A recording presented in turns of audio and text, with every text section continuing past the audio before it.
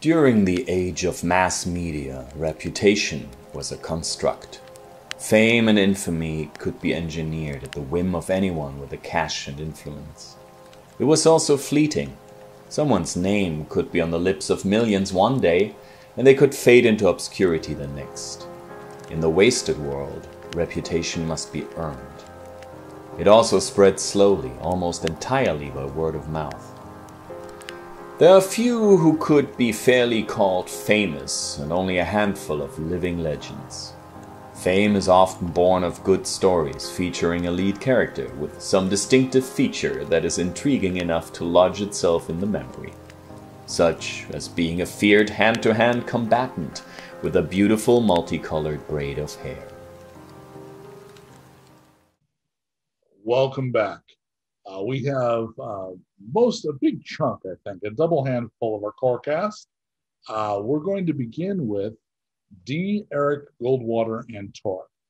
The four of you, and we're actually not going to do descriptions today. If you're first time joining us, go back to one of the previous episodes. We describe ourselves a lot. Refer back, please. So these four people are currently on an expedition picking through the remnants of a place called the Fashion Silo. So the Fashion Silo was a fast fashion, more or less, like it was the kind of place that was forever selling markdowns. When you looked at it, the markdowns were printed on the tags.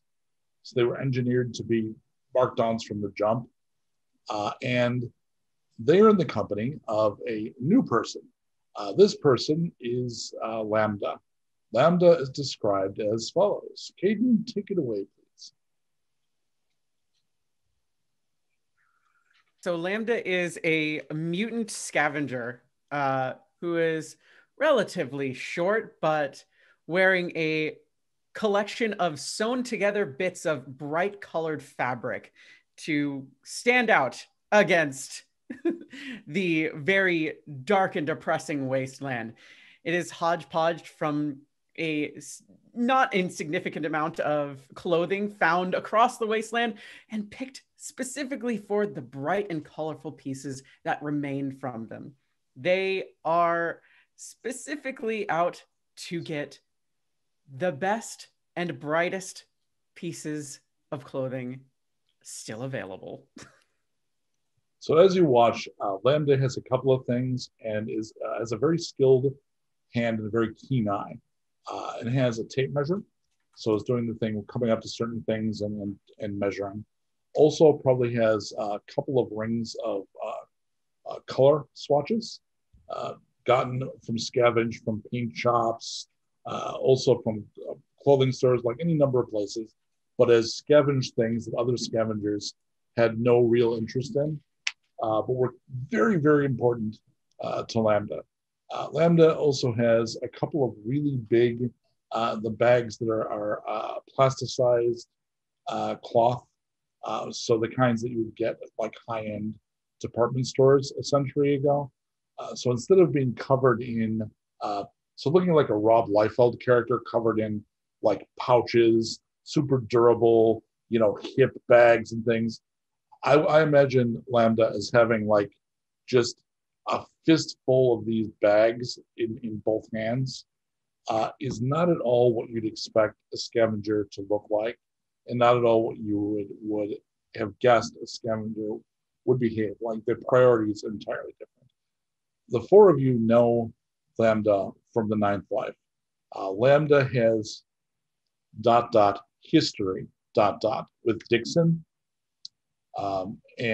So they are now friends. There's no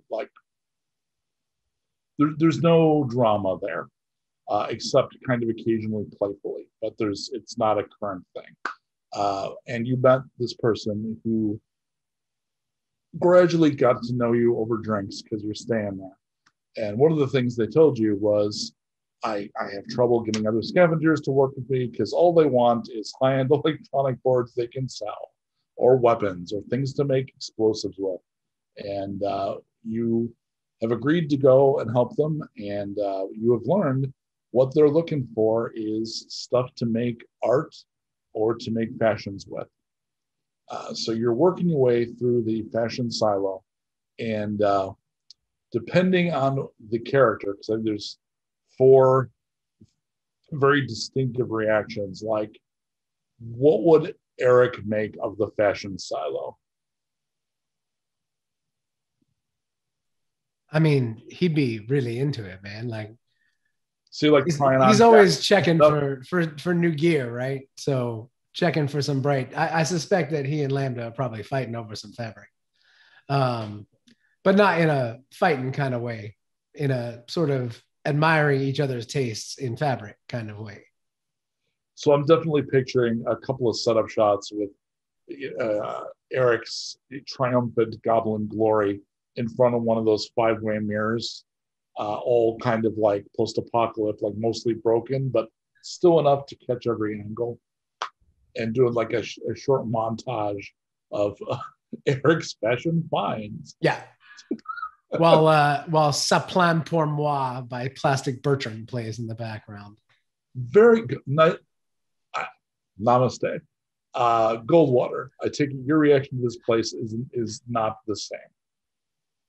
No, it's just mostly, seeing it as a failure of business that someone hasn't already taken advantage of these clothes and moved them to another location to resell them. It just seems like a big waste.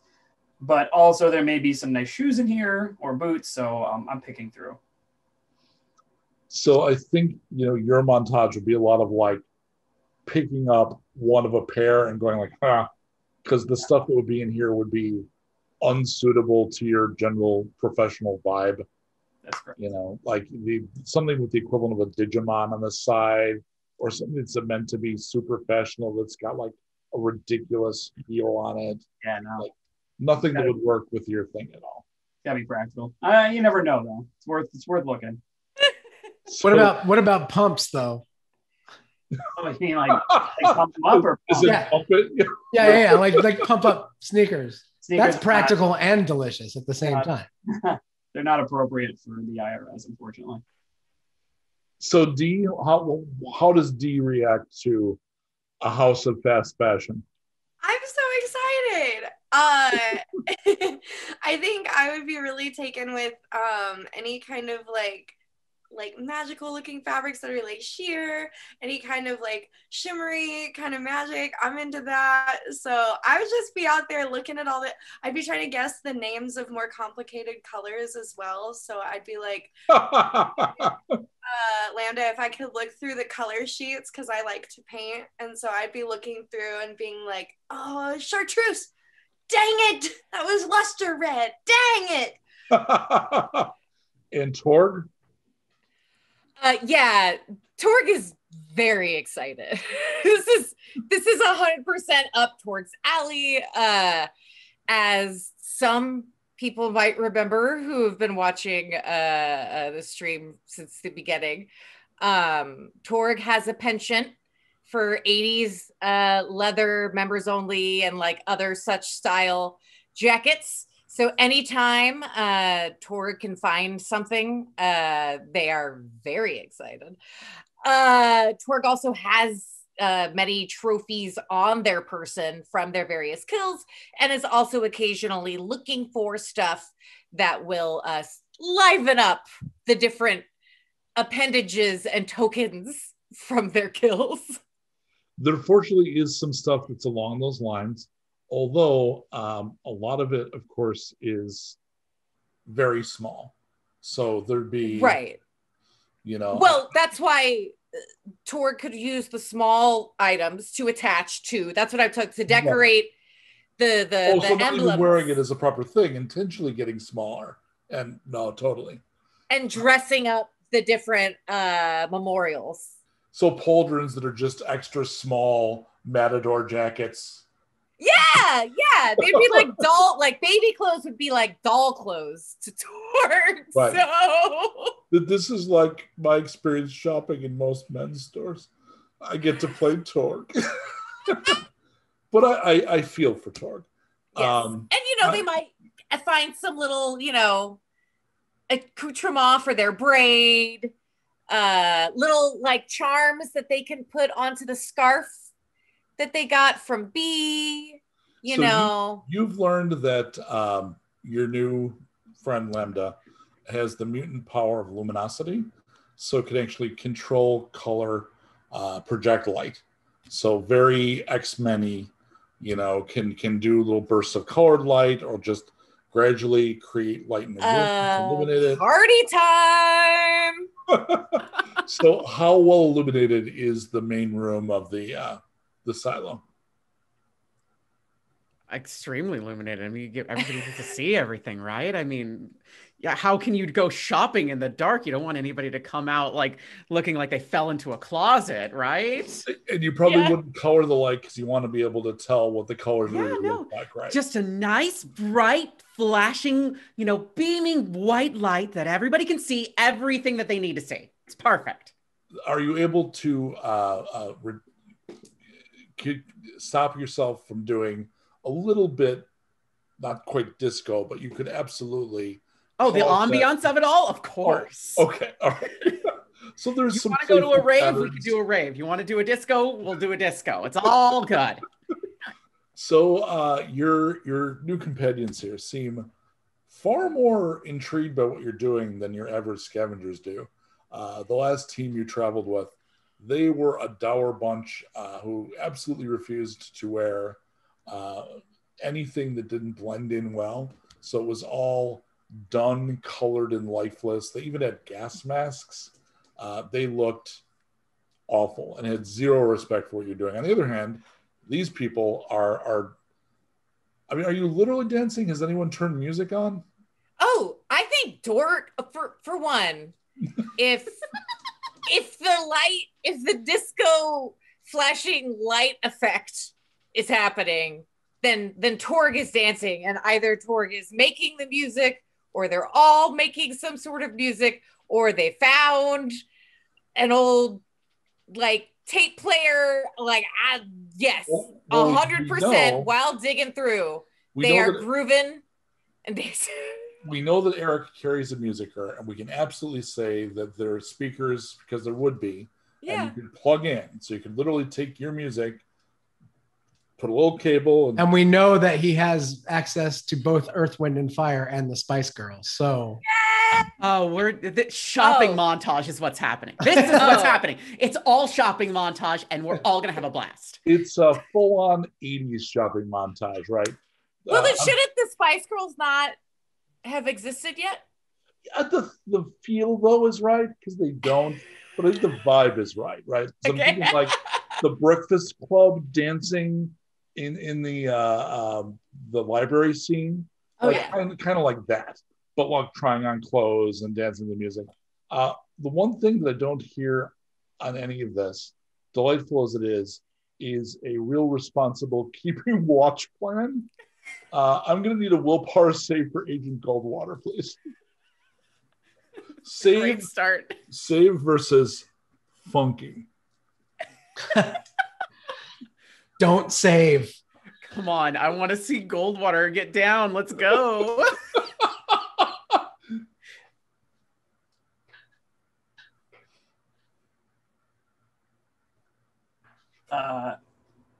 The bomb is a 1, right? No, all you have to worry about is rolling at least 1 6. I know, but I'm trying to remember which is which. Is it the nuclear? The bomb is a 1 because it looks like a 1, and the 6 it's actually got 6 sizes. Yep. That's the way to remember. Cool, thanks. I just wanted to double check. I got a partial success. Okay, so partial means the absolutely charming whoever be the tough guy character, where you catch him like being grim but bopping, and like you get the shot where his ass would be going back and forth, right? Like it's been at least a dozen 80s movies where the Judd Nelson of the group would be like.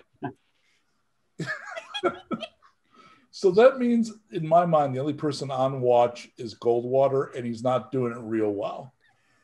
So I'm going to need a notice check from Goldwater down a die because of the funk. The funk, the affliction, the funk. The funk monster. Kdin, I think I wrote for that. I got one success. One success. All right, so you realize that so you have enough detachment that you realize that your team has let go in a way that they've not let go in a while, especially since you effectively lost your home. And Erik looks happy, right? And you travel with him for a period where he was carrying serious weight and you were literally afraid for him. So on one hand, seeing them doing this is great. On the other hand, no one is paying any attention to their surroundings. And when that realization hits, you realize that there are, so you know how little kids, like usually ages 4 to 7, like when they don't have to ride in the stroller anymore, they end up with this unholy fixation on hiding in spinner racks. And they kind of traverse stores like this by going from spinner rack to spinner rack. Mm-hmm. And to a kid, under a table is like Hogwarts. And a spinner rack is clearly like an entire carnival or something. Yeah. You realize that you're seeing movement in more than one of the spinner racks. It's subtle. So like if you had not made the roll, it would have just gone unnoticed. But there's something hiding in those spinner racks.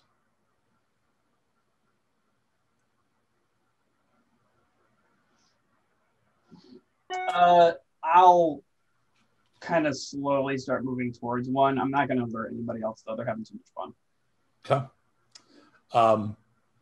So, Kdin, what do you think? Describe something Lambda has found that is in fact fabulous and is going to be redesigned into something amazing. Let's see. Do you remember those 80s jackets, the late 70s, early 80s jackets that were like shimmering silver plasticine? Yeah, found one of those, not completely together. Me. Yes, I've seen those. Yeah. Yeah, not completely together. It's a little ripped and torn, and it is, the plasticky material, but at least one sleeve is intact, and that's kind of more than enough. So you pick it up at arm's length, and we get the camera go round. Okay. I need let's do this as an awareness roll from Goldwater.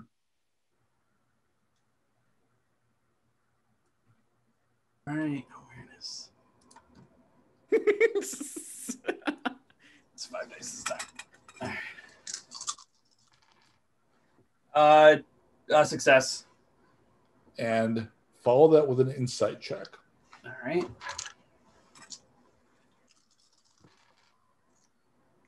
Three partial successes. I don't think that makes a difference. So you don't feel your spider sense is not tingling, right? Gotcha. You're combat trained enough. Like the purpose of awareness is to provide you a chance to react when you might be attacked. Even though you're approaching something that could literally be, this is Nuked, right? So like death could be in there and be like, some fucked up thing Mike made up. Oh no! You don't get that reaction. In fact, the little bit of movement, it feels like something shaking, possibly in fear. All right, I'm gonna go down on, down on one knee and kind of tilt my head under to see if I can see what's going on under the clothes and whatever's on the rack. So did you see the terrible He-Man movie? Yes. Remember that little dude that they made that was supposed to be their cool alien friend they'd make toys out of, but it was fucking terrible? Yeah. And it looked like a Garbage Pail Kid? Yeah, it was like if Orko got thrown in a bunch of nuclear waste. Right, like from RoboCop. Like we got splashed with that shit, right? Yes. So picture a baby one of those that has gone nuts backstage at like a big flashy musical or like the Tonys. Mm. So like it's literally covered in sparkle fabrics and like remnants, but has sort of a little piggy nose and the little eyes or the wide staring out. and you hear kind of labored breathing. Hello. Would you like to come out from there and say hello to me? It was so bright. So bright. We have some friends here. If you could bring the lights down just a little bit. And so you can all kind of see that there is something inside the clothes in the spinner rack. And looking around, now that you get that in your head, there's other eyes peering at you from other spinner racks. So out comes this creature, and I'm sorry, I know part of my brain is just dropping constant movie references, but they're all movies I respect, man. So Labyrinth, you know the wonderful junk mother that had her entire bedroom on her back. So this is like that little piggy mutant dude, but he's got that same, like, everything that is his is on him. So he's kind of hunchback looking, but isn't a hunchback. The physicality in Fallout, now I'm going to make a video game reference, the miners, like the mole miners, have a very solid, broad physicality to them. So like that, but cute and fabulous.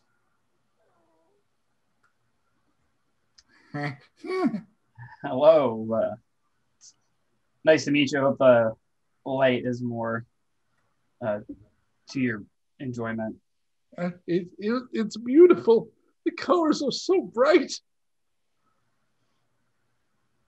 So I never imagined. It's quite something. A couple of the other ones start to come out, and they've all got different preferences and the things they've taken.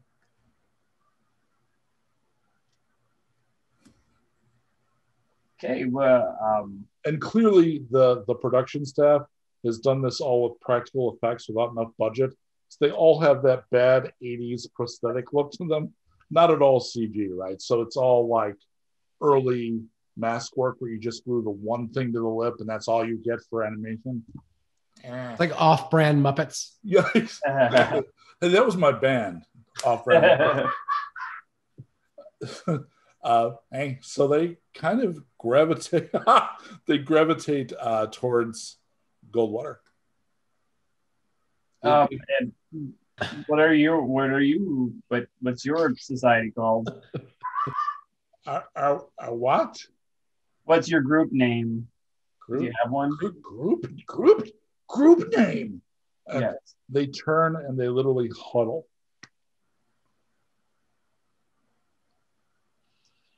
Maybe this wasn't a good question. Looks like you made some friends. So Lambda, do you keep the lights low? Are they still colorless, or do you play around with it at all?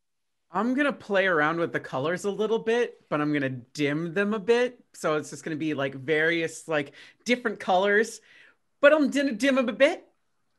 So one of them actually sees it out of the corner of their eye and like breaks the huddle and just wanders around staring, fixated by the lights. Now, do we see them? Have we seen them yet, or is it just? Oh Goldwater? yeah, they've come out from the racks. Oh, yeah. They break their huddle, and one of them puffs up their chest and says, "Our group name is Rainbow Dawn." Apropos name. I am Bert Sienna. Pleasure to meet you, Bert. This is Tropical Rain and Monday Ash. Hello, Tropical. Hello, Monday. You have helped yourself to our home. Yes. Is Well, that okay? welcome, I guess. Apologies, we thought this place was abandoned, and it does have some useful supplies. It has very many useful supplies. It is the most wonderful place in all the wasted land. Sure, it is. Before we came here, we all looked he realizes what he's going to say, and he Like doesn't me? say like you. And he actually picks up. Oh, I'm sorry. We can help though. We can help.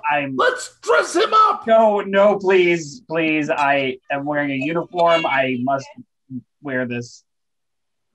Oh, okay. At this point, so can we hear this friend. conversation that Oh, Goldwater's yeah. having? Right in front of you, yeah. Okay, so at this point, like, Torg bounds up and says, Goldie, make over, please, make over, please, make over, Goldie, make over. Oh, Goldie, come on. I run to Torg's aid and begin chanting because I hear Torg chanting. Make over Goldie! Make over Goldie! I walk over to Goldwater and put my hand on his shoulder, and I'm like, man, I met Jesus a little while ago. No. And he would really, really want you to take advantage of the goodness that is happening here. Can I adjust the luminous and make it so it's basically only a spotlight on Goldwater? You absolutely can. Yeah. Anyone else here can volunteer for this. No, sir. No, sir. You deserve this more than anyone. It needs to be you. It needs to be you. You've Torg, been chosen. Absolutely agree. Yes. You play with them Murperts. Everyone right.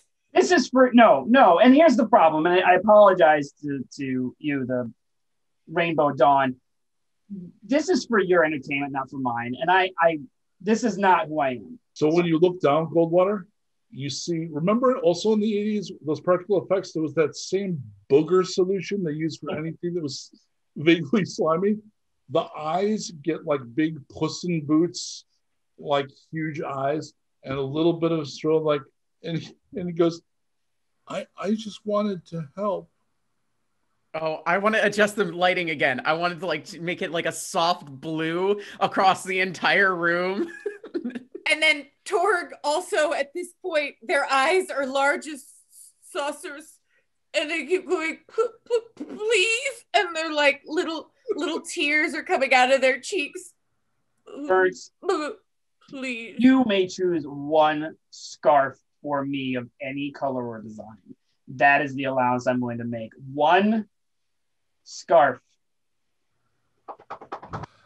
Rainbow Dawn, you have your orders. Scarf parade. Scarf for Goldie. Torgy excited about scarf. They scatter and they all begin to select their favorite scarf from the entire store. And some of them go into, you realize the spinner racks are their individual homes. You see the inside, they've sewn together the inside to be an inner wall.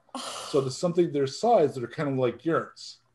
So they go into some of those little rooms to pull out special salvage to like present to Torg, because they've decided Torg is going to pick the scarf. So they literally do a scarf parade, and they will runway it for you. So, Kdin, what would be the music for this? Ooh, I Although mean, traditionally Mike's been the best at like picking soundtrack, but oh gosh, I'm thinking early 70s pop. I'm too sexy. You know what? Never mind. That's it. That's perfect. Let's go. I'm too sexy. I mean, yeah, let's go. I'm too sexy. So these little childlike mole miner fashion mutants. Well, there's a mouthful, huh? They start doing runway, and they take their lump of fashion look and they add a kicky scarf to it, and then we'll do the full walk, do the turn in front of Torg, and one goes to the side, and they must have seen something on Channel Infinity, and they literally will start narrating like, oh, they made a bold choice. I'm not sure I would have gone with the sparkly purple, but it works with the underlying blue palette they've chosen for that outfit. Let's see what Torg thinks. And they're going to give you like proper runway rundown. And then that one's Afternoon Ash is the one that does that. So Torg, you'll pick the one, and Torg, you're driven to like pull the bright colors and multicolors, right? Generally. Okay, so there's something for you that would be, to many other eyes, maybe a bit much, but when you see it, it's just fireworks in a scarf. And the one who's chosen presents it like they're presenting Fashion Excalibur to you.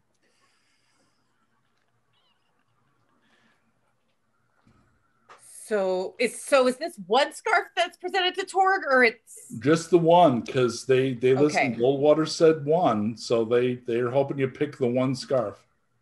No, but I mean, are they presenting me with one, or they're presenting me with options, and then Torg picks they the did one? a whole thing. They showed you like 12. Okay, and so is this the one that Torg picked? Yes. Okay. Yeah. Sorry. No problem at all. No, I wasn't going to role play the selection process. We'll Okay. So we'll keep it playful, but we won't do roles for picking. No, that's fine. I just wanted to double check. So can Torg or I make up what the scarf looks like that Torg picks? Absolutely. Yay. So Torg approaches Goldwater. Goldwater, have you steeled yourself to the occasion? There doesn't seem to be any, like, they don't seem to have the kind of outlook that would be trying to make you perform or might be judging you, right? Like but they also seem to view all this very differently than you do. And it's clearly they were like, to them, you look like a starving man. And you can see they're all looking eagerly, like hoping to make your life better, which is, they seem super wholesome little spinner rack trogs. They do. Torg approaches. Can you describe the chosen Excalibur scarf? Yes. So, Torg approaches, beaming, massive grin on their face. Torg is holding the scarf like it is the most gentlest puppy, small, little, sweet baby rip it's ever seen. And it's silk. Starting off, it's silk. It is very, very long. And it has these gorgeous silk tassels on the end, which are all different primary colors. The scarf itself is yellow, but not a neon yellow, more like a golden sunshine yellow. More like the yellow of an IRS badge. And the print all over it is like Keith Haring style dollar bills and little Keith Haring style people, like all over it. And Torg is so proud because Torg is positive that they found the perfect upgrade that Goldwater couldn't possibly be angry about. The reaction to the little Muppets is kind of like in Toy Story, the little alien dudes. They go, they all then do like a little kind of a golf clappy thing. The sky. The sky. Excalibur.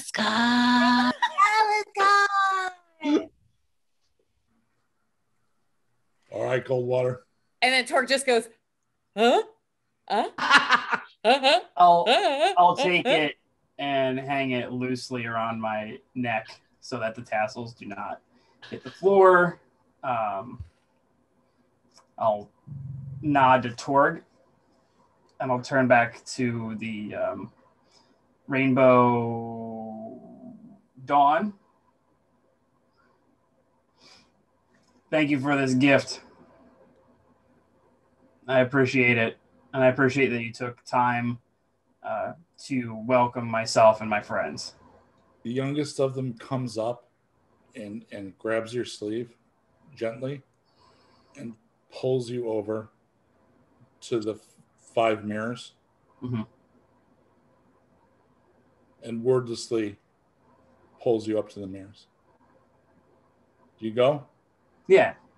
So I think we would get an insert of an anime shot where you're looking very much Cowboy Bebop. I'm picturing like the very muted suit with that scarf being like, whoosh, like, and actually fucking somehow totally works and gives you like a +2 charisma. I think for even a moment, it's because it's always up to the player how to react. But I think what I can say narratively, or at least a moment, there would be that you would see that in the mirrors. Whether or not you choose to internalize that or not is entirely up to you. But you see that handsome guy with the kicky 70s porn scarf, the Emmanuel in Paris, that look. I think that's kind of what you're dealing with here. In short, you look Italian. My brand new suit, my brand new business suit, and my long scarf. Yeah. This feels appropriate.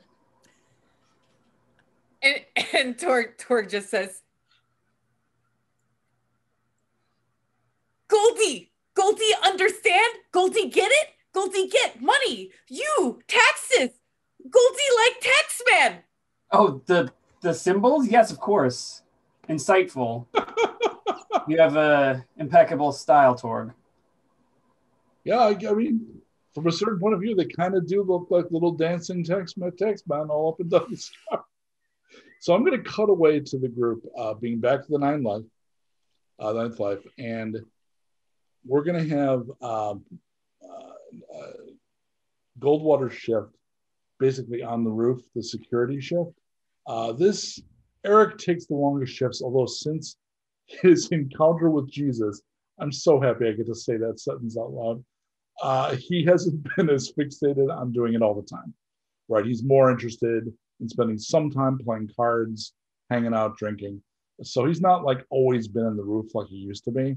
So the key question I have to ask is, while you're on the roof, are you wearing the scarf? Yeah, I think I've taken to it a little bit. I didn't really like the circumstances, but it does look nice. So I think the environment will have to accommodate you by like there being enough of a breeze to have it like, waving while you're out there, and you've got like the binoculars, so you look extra dashing. Yeah, it's got to look good. It's got to. I need to have a striking pose, so the wind's got to work with me. So this is the following day, and you're looking down the road. We get a smashing shot of how schmexy you look, and you're looking back down the road towards the approach, and you see a little bot.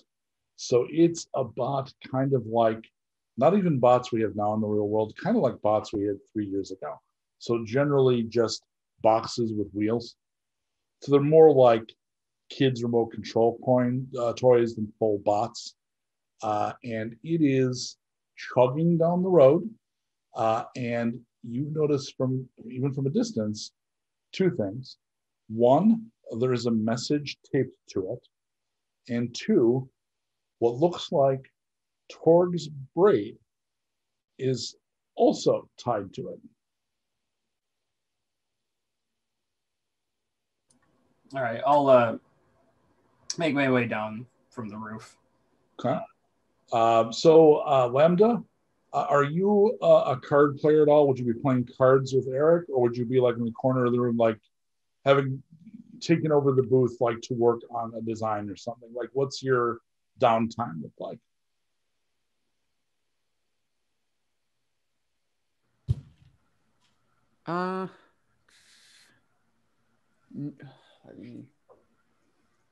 Let me double check something.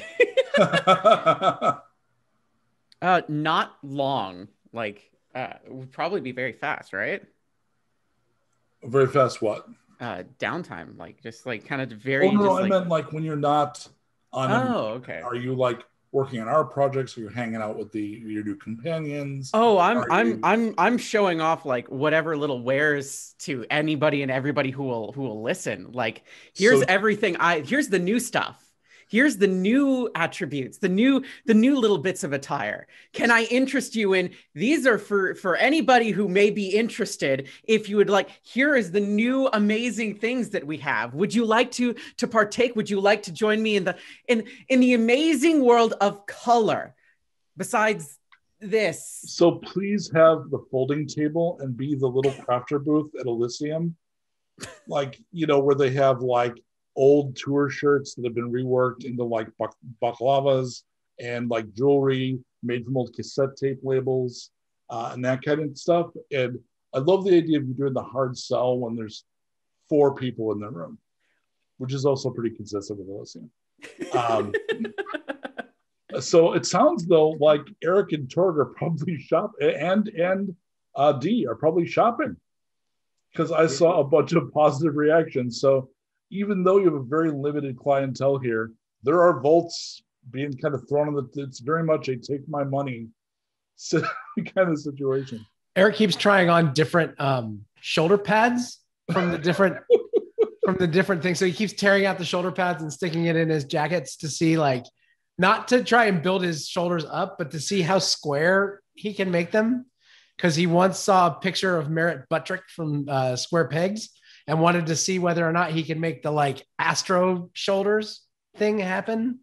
So, Mr. DeLonzo, my ex-wife literally worked downtown in Chicago during a working girl her time has come period, where the shoulders were like to cut things with. Yeah. The pads where they did that, they were like a 90-degree. Yeah, for sure. Okay, so you're working with that. Meanwhile, outside, Goldwater, you approached the thing. So on the side of it is stenciled the logo of Curse, which is the skull wrapped in barbed wire. And you realize this could either be a proper bot or it could be remotely controlled. Go ahead and give me a notice check.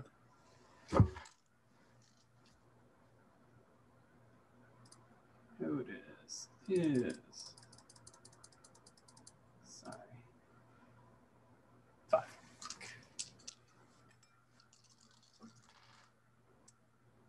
I got a partial. You're not a tech guy, right? No. Okay, so you don't, when you look around, you don't see anyone watching the bot. So like, you don't see, because a couple of times like you've seen the dude with the Xbox controller, like doing that kind of thing. You don't see that. So this may be independent. So the braid is made of multiple strands of wig hair that are multicolored in a very similar way to Torg's actual hair and have been woven together, basically making a braid out of them. But the choice of colors can't be coincidental, because your first thought was like, I know it's not Torg's because I just saw Torg 5 minutes ago and their hair looked fine. And the note says, Torg, we would have left you alone, but you wouldn't let it go. You brought this on yourself. Surrender and the others will be spared.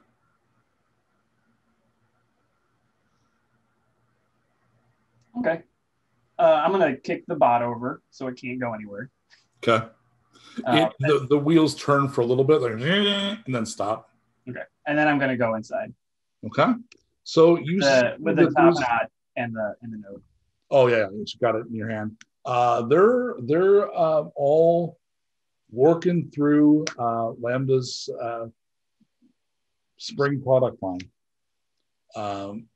and aren't paying much attention to you as you enter the room because they're all trying on bits and bobs. I have bad news.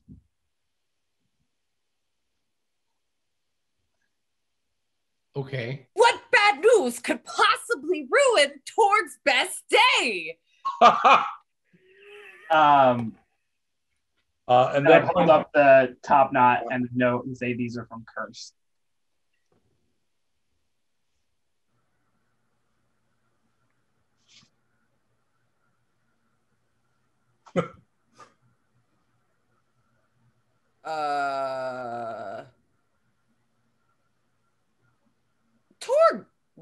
some. But Torg not remember who angry at Torg. Torg not sure what this mean. Well, this came from Curse, and he's sort of mad at all of us for separate and distinct reasons, and also as a group, except for Lambda, at least so far. And had captured you and had you cryo-frozen, and then you escaped. And the note says, would have let you go, but you wouldn't let it go.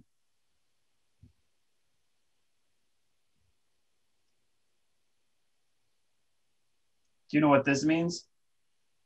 I point at the top knot. It resembles yours, but it's nowhere near as lustrous. It's like a doll hair version of your hair. Didn't you have a friend you made who ended up kind of worshiping you that worked at a bar in a town near? She lived in the Shire for a while, Mia.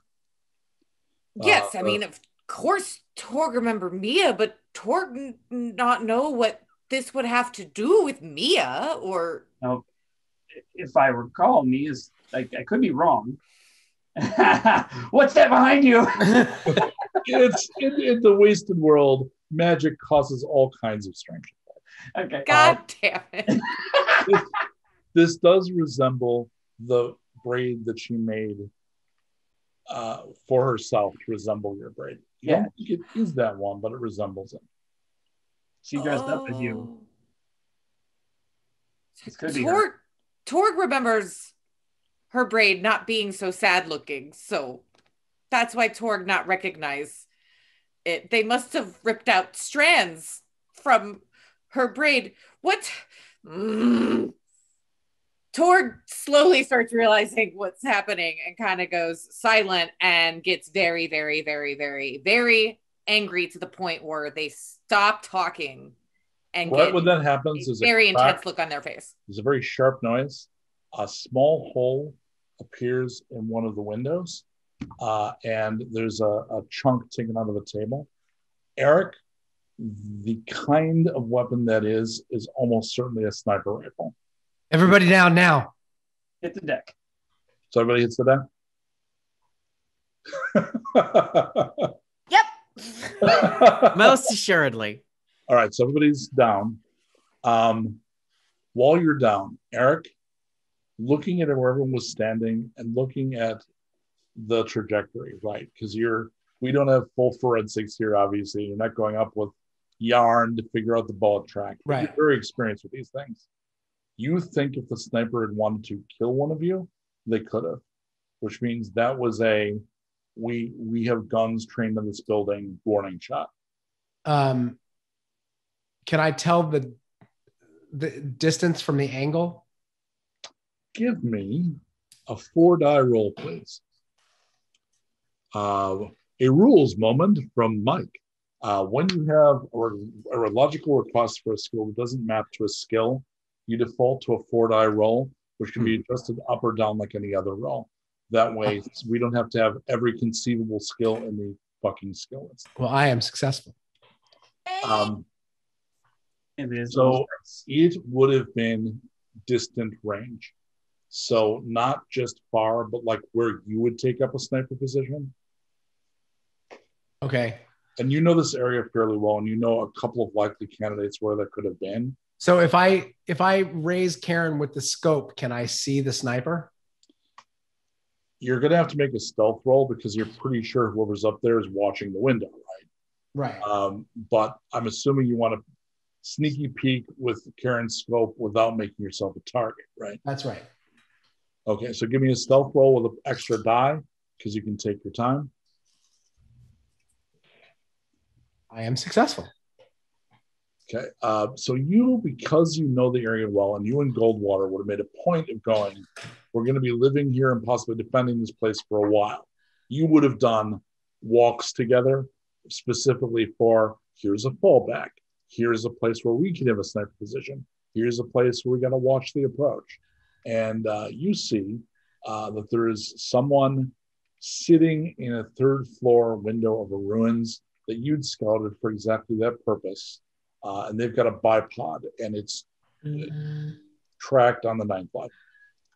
Wow. And I can tell if it's on a bipod, then it's somebody who really knows what they're doing. Yes. So I will impart that wisdom to everybody. Yeah, it is not like the people mostly who've worked for Curse have been Mad Max thug types. They've not been real professionals, but this person looks like a pro to you. My assumption is that if I can see them, they can see me.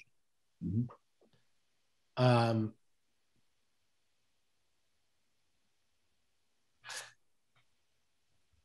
So I can, like I said, I impart this to everybody, tell them that it looks like a professional thing. And it's, if they wanted to hit us, they probably would have. So it seems like it's probably a warning shot. So Goldwater, you now hear, coming from the position where you left the robot, music. It's Never Gonna Give You Up. It's that song. Mhm. You realize that the reason is probably because it was used during the 3rd plague for timing for washing your hands and face. So it's a song that sometimes people use as a timing song. So basically they're giving you an audible countdown with red hair. Well, it's probably a bomb then. Everybody out the back door. So Torg, you're holding the note that asks you to surrender yourself. Do you throw that thing away and ignore it, or do you head out alone?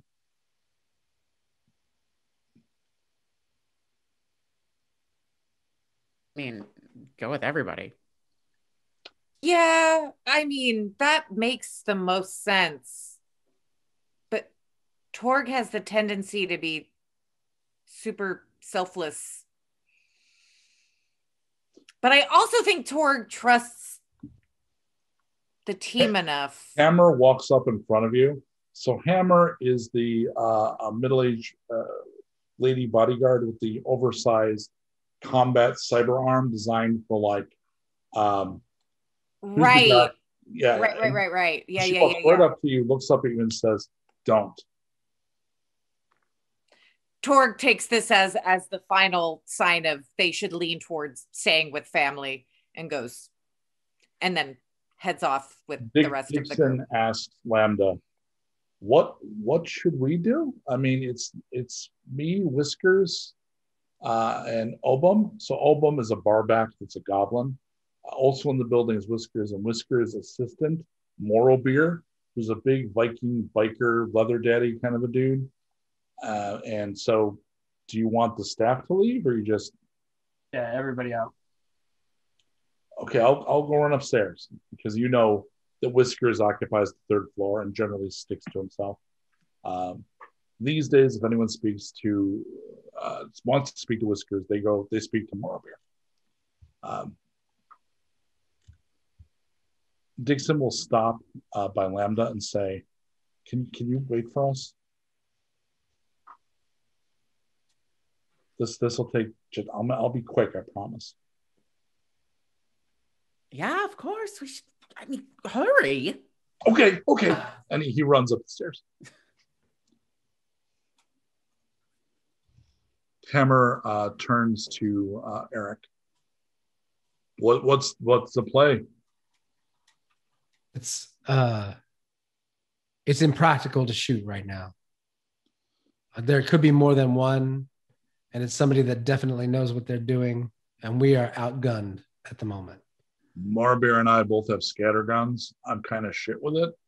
I'm mostly about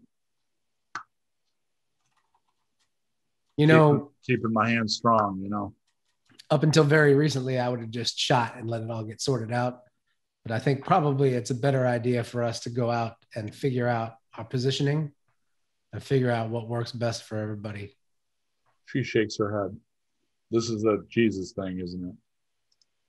You have to have met him to know, man. That's just a... So why did you mark on the map, danger, don't go here? It's a long story. Because it seems like you'd want everyone to go there. It's not for everybody. But if you want to meet Jesus, all you have to do is ask, and I'm sure he'll show up. I was doing You've it been for a coming really to this long bar time. for a long time with your friends, and that used to be something you didn't want to hear Erik say. You offering to take someone to meet Jesus used to have a very different meaning, my friend. Yeah, well, now that I've met the man, I can tell you exactly what it's like to take somebody to meet Jesus, and it is a different experience than I had originally anticipated.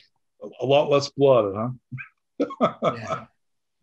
So while you're doing this, the rest of the group is all kind of heading out the back. I'm going to assume, because that's been how it is, that Goldwater kind of takes tactical, leads them out that way.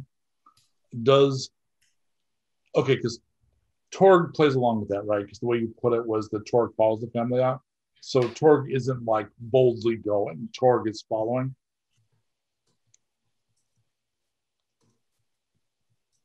Oh, right.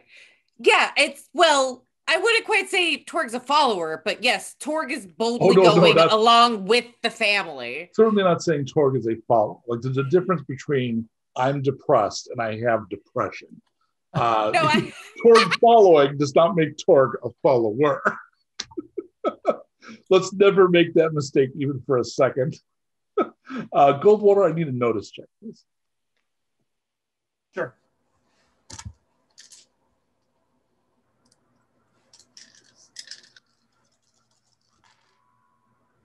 One success. You think that the egress from the back has been rigged with tripwires. Okay. I'll hold up.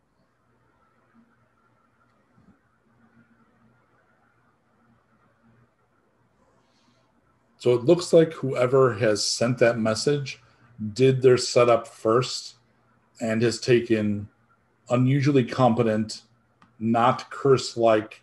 Curse might have hired a pro, might have coughed up some money to take care of the situation, which apparently involves Torg. I can't go out the back door. There's a trap. I think camera-wise would even sweep and see like maybe even a mine with a blinky light to make it more dramatic looking. Yeah, not realistic.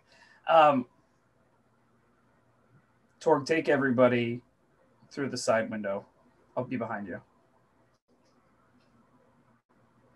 And you realize Torg, you're about understand. Yeah, you realize you're about 2/3 through Rick Astley's most infamous hit. Yeah.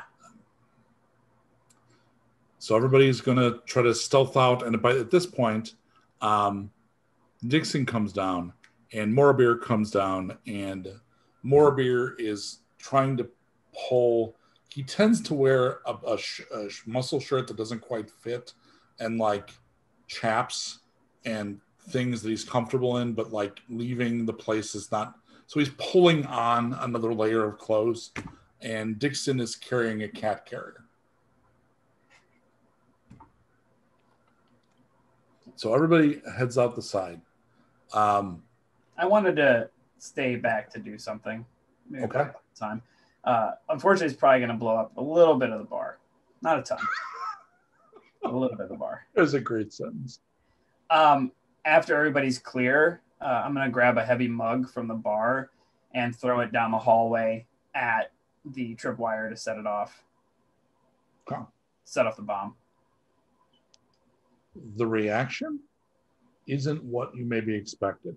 There's a series of they're explosions, but they're not meant to be shrapnel or concussive force. What happens is the entire back of the building now has smoke. And when that happens, all of you who have now come out the side here at far, so not distant, like just over there, you hear weapon like.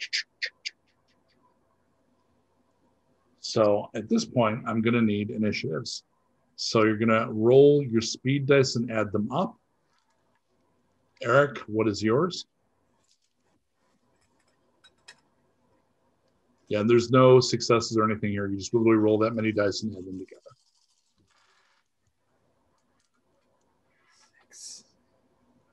32. All right. And Goldwater? 28. I rolled really high. 28 plus 7 is 35? 34, 35. D.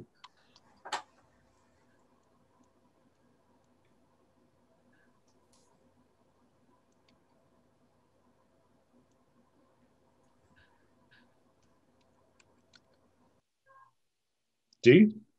Yeah. Hello, can you hear me? No, just now, but not before we said it. Did you tell us what your initiative was? Yeah, 38. Thank you. Zippy quick. And Torg? 20. 20. Your job is not initiative. You have other jobs and you do them very well. Lambda. Let's see.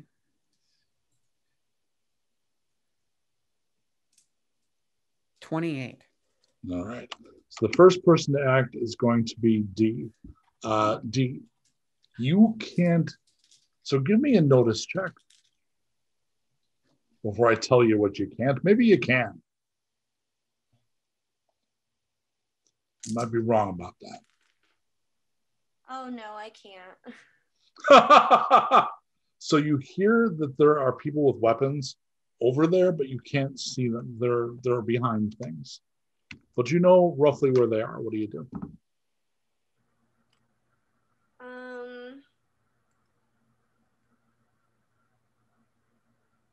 Honestly, I'm really not sure because this is not my No. battle like setup. This is not good for me actually. So I think I'm just gonna ready my pistol. Okay. And wait. I think Okay. that's what I'm gonna do right now. Goldwater is in the building. He's just done that. How do you react to that news, Goldwater? Which news? Sorry. The smoke. The smoke curtain. Well, that was to let them know if we went out the back door. We didn't, but they think we did, so that's good. I'm going to now rush to the window that everybody else. Okay, so you'll be joining the group. Erik?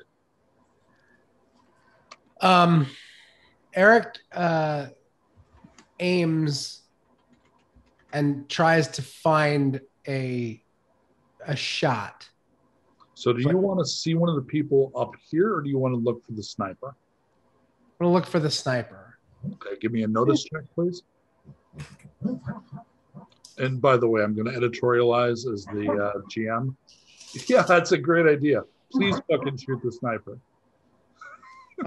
Just saying. I have partial success. Okay, so you can shoot, but you don't have a really good shot. So you're going to be doing it with a kind of a disadvantage. Do you want to take the shot anyway? So I want to take the same shot that we got. Okay, so you're going to kind of line yourself up. Okay, so go ahead and don't use any of your feats. You're going to do this as a straight shot shoot test. You're down 1 die. Okay. So I think it's still plenty because you're Erik. I am doubly successful. He's good at shooting now. Okay, so you are going to roll your damage, score an extra die for me. Okay. And he only has 3 points of defense. So anything that scores 3 or higher is going to score 2 points of damage. Anything with a 6 will score the crit damage additionally. Oh boy. Okay, so we got 4 and a crit. So that's 5. And then let me re-roll the crit and a 3. So that's 10. And what's your crit value? 3? Yeah. So that's 13 points of damage. Give me another notice check.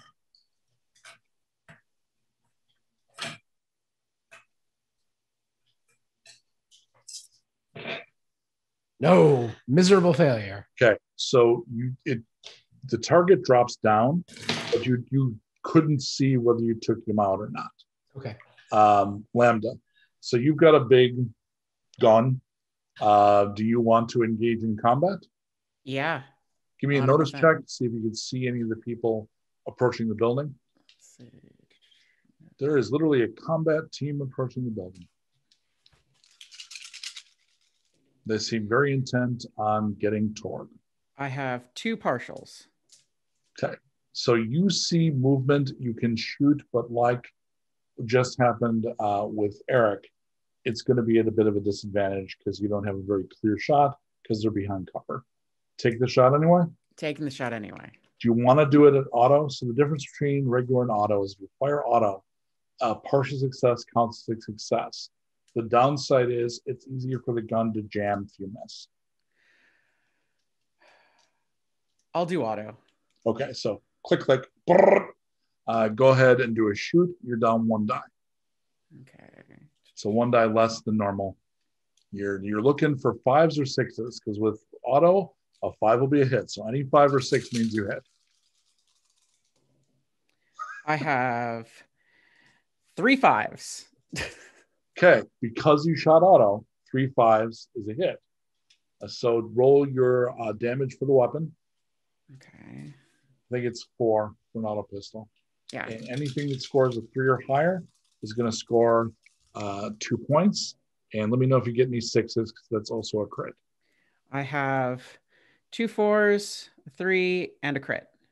Okay, so that's going to be 6 points plus the crit. Is it a crit of 3 for the auto pistol? Yes. Okay, so that's going to be 9 points. That's actually enough. So the scavenger fashion designer pulls out. You're like, I would think that you might have like a nickname for the big gun you carry just in case. What's your nickname for the gun? Trudy. So you pull out Trudy, and you maybe have fired a few times at bottles and things, but you're like, in the heat of the moment, you brrr, and you take down an opponent. Down. What is your response to that? Like a woohoo, or like any life lost is a terrible tragedy? Like, how does Lambda respond to that? Good old trusty Trudy never lets me down. Yeah. And Torg. I need a notice check from Torg. Torg back. Torg found thumbtack and said, fuck it. You're working the eccentric magic of the wasted world, huh? Restoring the world back. So go ahead and make a notice check for me, please. Alrighty. Let me pull up my sheet. Get back into serious business. Exactly. Serious business time. It's not all fashion shows. Sometimes you got to shoot a person. No. Okay, sorry. What did you want for me again? Notice check under perception. A notice check. Okay. Yeah. Sorry, yeah. No, the world was falling apart. It's completely understandable. Okay. I also want to explain for anyone that was watching and was wondering why I look like I was smiling and laughing and going awe with my face while Erik was shooting things. And it was because Barrett and I's dog Juniper was sleep barking very loudly in the background, and it is ridiculously cute and very, very hard to not react to, at least. Yeah. It's facially. So what, did you get the notice check? Yeah. You notice the dog going. Am I just looking for 6s here? 6, any 6 or better. Okay, yeah, I got 2 6s. You realize that somebody is coming into the bar. Okay. So you didn't see the explosion of smoke, only Goldwater did. Goldwater just came out of the bar through the window. You now hear there's movement behind him. Okay, so I mean, I would obviously alert Goldwater immediately. So? I would just, probably just go, because I'm so huge. Hopefully they would just see me waving so I wouldn't have to yell. Yeah. And go. And I'm pretty sure Goldwater can, assume when the over 7 foot 40-year-old 200-pound giant looks terrified and is pointing, then there's something behind you. Erik, what's your firearm defense? This is the third one? Yeah, 3. You take 8 hits. Oh. A bullet wings you in the shoulder. That's going to be 1 injury, but it won't be. So you take an injury, but you won't get a condition. Do you want me to roll it? Sorry? Do you want me to roll the injury? Yep. 3. Just time. Yep. All right. Then we go back to D. D, you see Torg is clearly like pointing back into the bar. I am going to go ahead and hit my aggressive stance, and I'm just going to go ahead and tear up back there. Okay, so I'm going to assume that the stance is going to be a very specific stance, and we're going to have like at some point.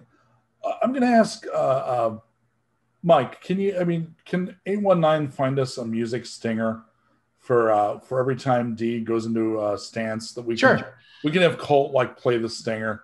Because I know in a TV series, she would absolutely have a fucking stinger for going into stance. Yep. Okay, cool. So that music plays, and you hop through the window, and you see that there are 2 people, and they are wearing pigskin. So they've got the heavy leather the cops used to use, and they also have goggles that are tinted, which you might not know. You may not know what that's for.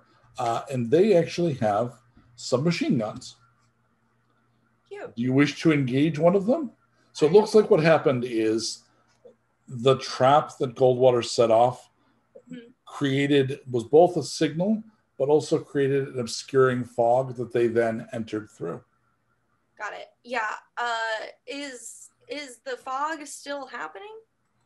It's behind. It's not in this room at all. So you would see little bits of it, like coming from like the parking lot. Got it. Can I?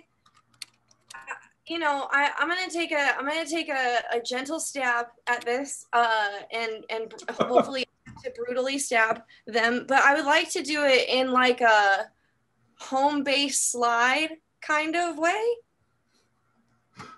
I'm not sure I get you drift. I would like to go in and attack them as per usual, but I would like to do it a little bit more like cut their ankles as opposed to rip their faces, right? Like. Gotcha. So do you want to do a cinematic action? Yes. Okay. So the way that works is you're going to do a brawl melee. Cool. And you need to get 2 6s, otherwise it fails. Do I get any plusies for positivity? You do not, but you didn't take a negative. Okay. You might have. I also might enact good karma. We're not using karma today. Suck it! Did you do a nice? Yeah. I got 2 6s and the rest are terrible. She comes in with a flip, does the knife to the side thing, and you literally cut his Achilles tendon in half. Like you cut it. You just watch him instantly like lose his whole balance, like he flew down a flight of stairs, but he will never stand back up. He would groan and crumble. All right. Yikes. So you hear from inside that wee, which you know is often like the pro tip. That means D just did something bloody and terrible.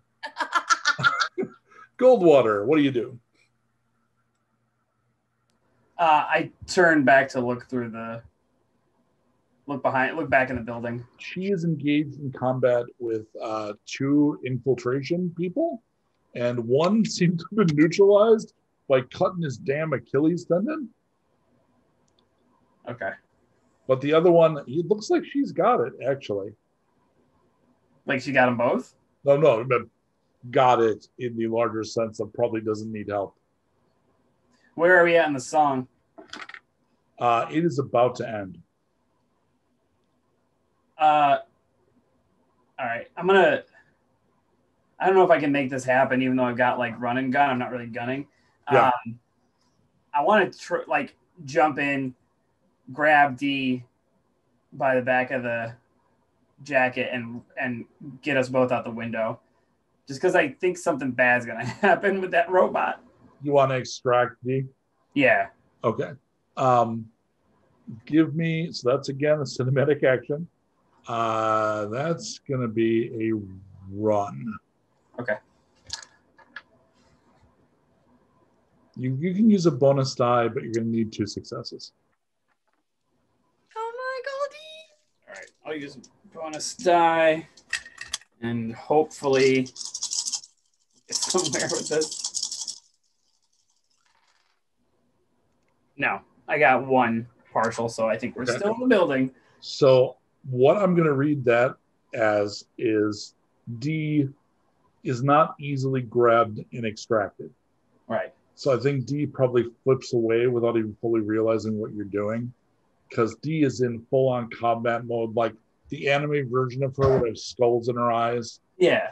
Oh, I look like my boyfriend. Oh my God, you're right. Erik, so you're involved in a very sniper the movie sniper off with another sniper while you're sniping. What do you want to do? He sniped me. I know he sniped me, right? Yep.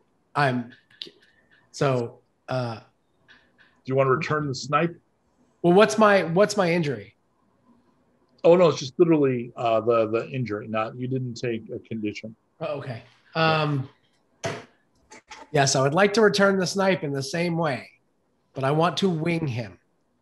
So you're not trying to. I am You're not trying to hit it the same place. right. Okay. Go ahead and take a standard shot. If you get 2 or more successes, you can return it to the same area. It's fine. Oh my God, I am brutally unsuccessful. I got 4 1s and 2 4s. Holy crap. Wow. And no 5s. 0. So that would mean the gun, if you weren't a gunslinger, Karen would have jammed. But in fact, it may have even slightly, and you're like, stop that. Like slapped it. Right. It doesn't jam, but the shot doesn't go off properly. All right.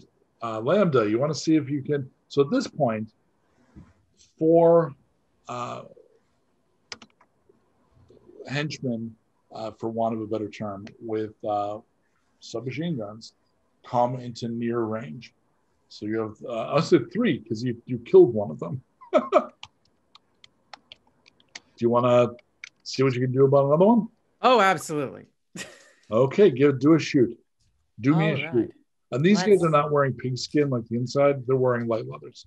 I'm not a die down anymore, right? No, this is a straight one.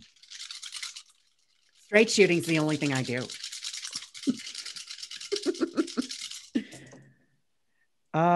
Okay. 2 successes and a partial. Okay, so that means you get an extra success. So go ahead and shoot your shot. So do the damage, which is 4 dice. Again, anything 3 or better is going to score 2 points. Extra for crits. Okay. I have 2 3s, a 6, and a 5. Oh my God. And re-roll the 6. Another 6. And again, because it's exploding, so you keep re-rolling it. And a 5. Okay. Describe what happens to him, please. I'm It's firing not, on. It's not good. I'm firing. Am I firing? Did I choose auto again, or am I firing? I assumed until you tell me. It's Okay, different, okay, you always all right. repeat it. So much akin to the scene of RoboCop is what we're seeing here. Is this particular individual is getting completely evaporated by bullets, and just a very gleeful giggle from Lambda as this person is essentially turned into what can only be affectionately called as person paste, but it's very bright. So again, as per Lambda's favorite things, it's adding color to the wasteland. So it's delightful. It's a lot of color. A lot of red just went everywhere. So it'll be shot with kind of like almost a peck and paw fixation on the arcs and how that looks. Yeah, It's awesome. very like the more streams of red in various different directions, the better. It's like streamers. So, Torg, you see that Erik is having a snipe off with a sniper. You see that your scavenger friend is apparently going to just mow down the incoming forces. And inside, you hear that your somewhat childlike assassin friend is, and you probably actually saw Goldwater go in looking like, I'm going to get her out. But you hear like, whee! She's clearly still in there kicking ass. What do you do? Does anybody need help? Where are our Who's little left? friends? You need to help. Who's left? There's one more gunman that's coming in on you. Inside, there's one more infiltration guy that's squared off against D, and there's a wounded sniper. So not a lot. Okay, so you said there's a gunman coming in? Yep. All right. Well, Lambda's just been mowing them down. Well, then maybe I'll just let Lambda take care of the gunman, and then I guess I'll take care of the sniper. Or Well, you'd have to run for a few rounds. Oh, right, never mind. Yeah, well, then I'll take care of the last gunman then. Okay, so you're gonna run in. I think I gave you charge. Let me double check. Do you want to charge? Let me look.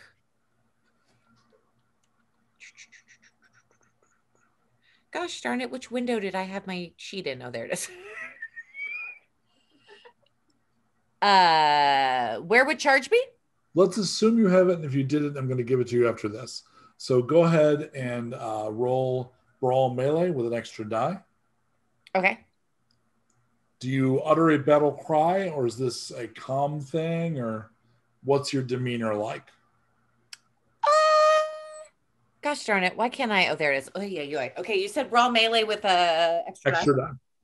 All right. So seeing that everyone seems to be doing very well. Yeah. Instead of an angry, like, charge, Torg just goes at him with pure smiling joy, like, I'm gonna enjoy this because this can't possibly go wrong. Very excited energy. Like imagine, a very large dinosaur just tipping towards you with glee, but when it gets there, it's gonna bite your head off. Using the principle that we've used a few times of we only test when the outcome is uncertain. I think at this point, we just show the camera, we kind of see you in silhouette, just there's a crack noise. I'd almost do like a Batman like animation of the crack, and that person just folds it out. Inside, I don't think we even see D finish the other one. I think we would just see Goldwater's face and just hear like, whoopee! And Erik, you don't see the sniper anymore. Okay. So aftermath of battle, one of the guy inside whose Achilles tendon was cut is not dead. He's still alive.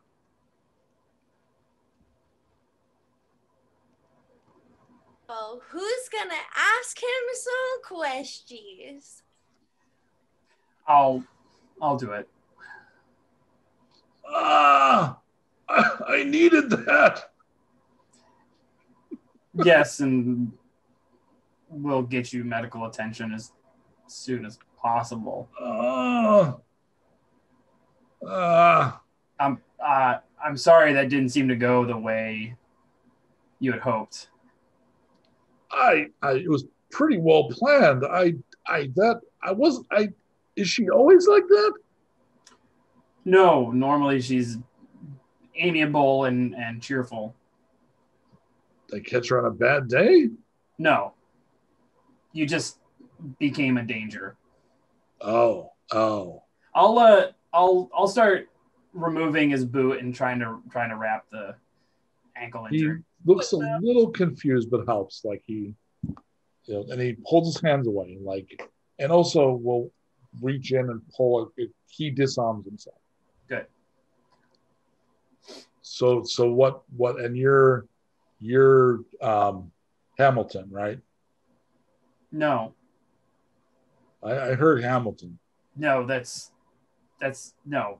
That must be someone else. I'm Agent Delano Goldwater. Hamilton works the Oklahoma territory.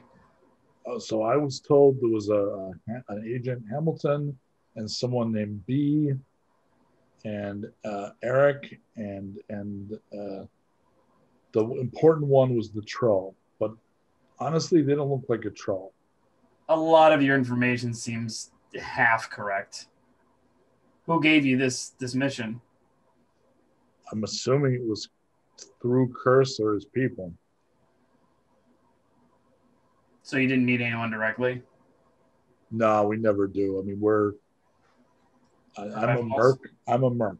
This is not my fight, except I was paid to make it my fight.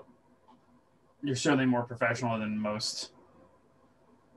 Yeah, but maybe like we could have used more in our squad. Again, I don't think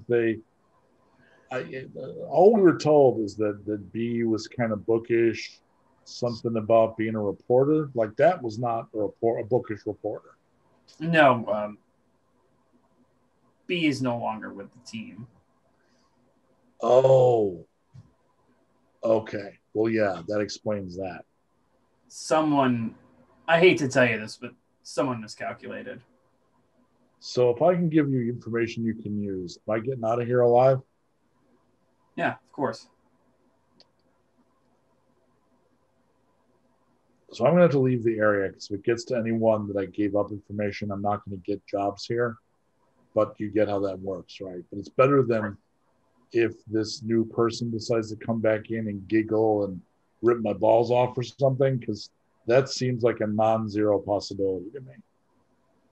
No, to be honest, I follow the CIA's recommended interrogation techniques, which are based upon finding mutual trust and respect for whoever you're trying to get the information from. So torturing somebody doesn't do any good. I've spoken to people about this before. Right? It's normally about how you feel about it, not the information you've had. Exactly. And if I was to say start pulling your fingertips off, you'd tell me whatever you thought I wanted to hear, not what I actually want to hear. And if you were wired that way, you might get your yas off, but you're not going to get useful intel. No. All right. Well, okay, here's the thing. Your friend Torg, Mm-hmm. I assume it's the one with the braid, right? Yes. I mean, you know they've been attacking Curse's forces, right? Torg? During what period of time? The last couple of months. No, that's not possible.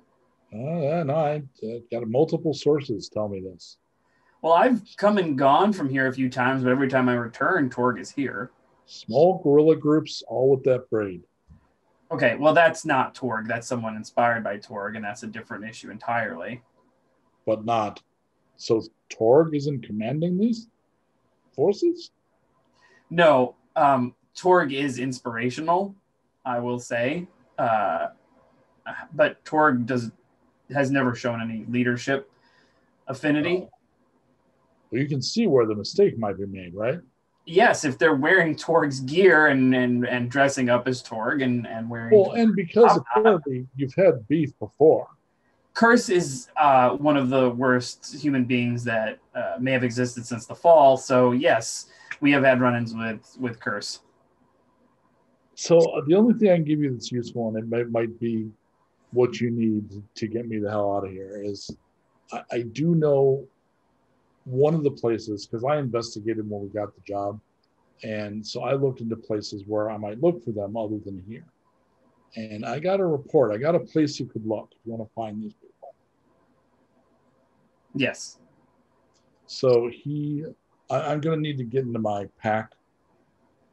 Well, I know you're not going to do anything. You're not stupid. Okay, yeah, and all your friends are giving me the fuck you glare. Yes. I'm not sure your friend... I'm not sure your pixie friend is done playing yet, and that's really got me kind of tweaked and nervous. I got to be honest.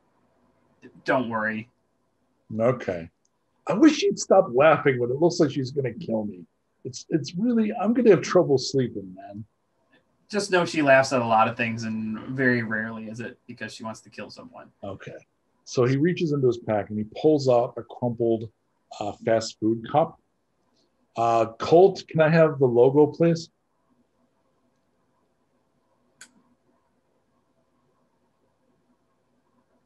Ah. So you can find them, as far as we know, at the last remaining Citrus Caesar in the entire Texan area. I want to go to there. So we're going to take our bio break here. Yeah. So let's go ahead. We'll be back in about 5. No flipping. Please come on back. We've got more insanity ahead and a couple of other, at least small secrets revealed. Welcome back. We rejoin our team of intrepid. I'm always afraid. I mean, I'm used to saying intrepid adventurers because I'm a D&D guy, but it really doesn't apply here. I always use like team or companions. Team, I guess. We rejoin our intrepid team. It's the next day, and you have located and are closing in on. Throw up the logo again, please, Colton. Citrus Caesar. So Citrus Caesar, back in the day, had outlets in every airport and a lot of neighborhoods, and features a very particular citrusy drink that doesn't taste really like anything else. And they had the logo, I came, I saw, I drank. And it's someplace that Torg has been looking for literally decades. So the whole way up, Torg has been excited. I would assume Torg has been excitedly talking about the wonders of Citrus Caesar. And up ahead, there is one. And this is not part of the mall. It's not part of an airport. It's a standalone location.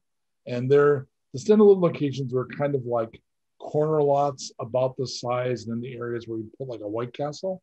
So real small kind of places. Also, generally, they wouldn't have full dining rooms that have like drive-up, walk-up windows, because 90% of what they sold was just that damn drink. And they come down like a slushie. And they have the big sign up front, and it's damaged because it's over a century old and it's not functional. But the logo is clearly there. And I think we're going to start this sequence with like a shot where we do a tracking from Torg's feet up to their face and then over to the sign. So Jen, that's basically the face Torg is making, is this look of wonder.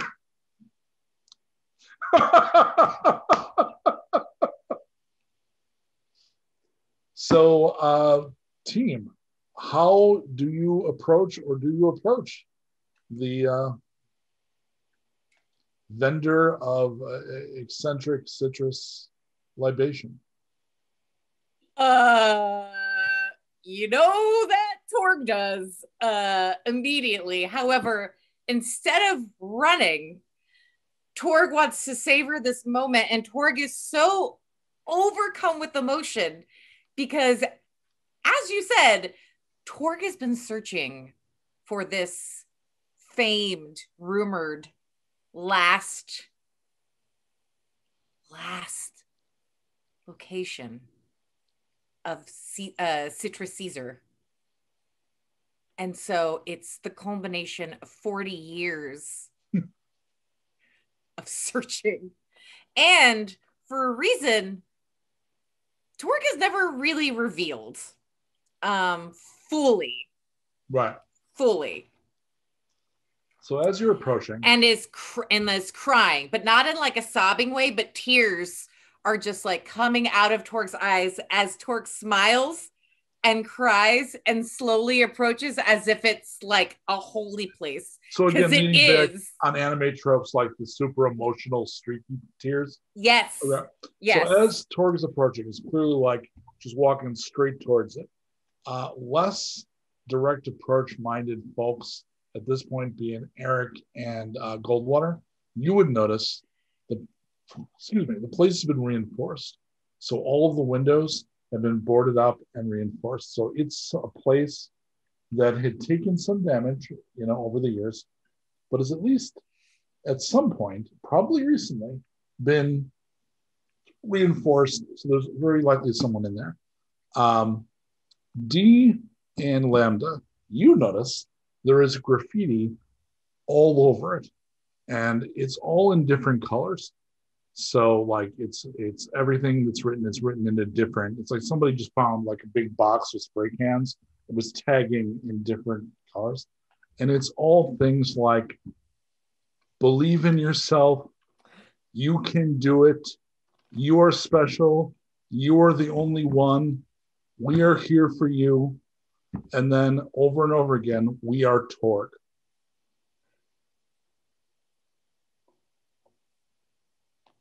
And in some cases, the Torg was written with each letter in a different color. Wow. This is the most beautiful thing I've ever seen in my entire life. I've been waiting for so much color, and here it all is.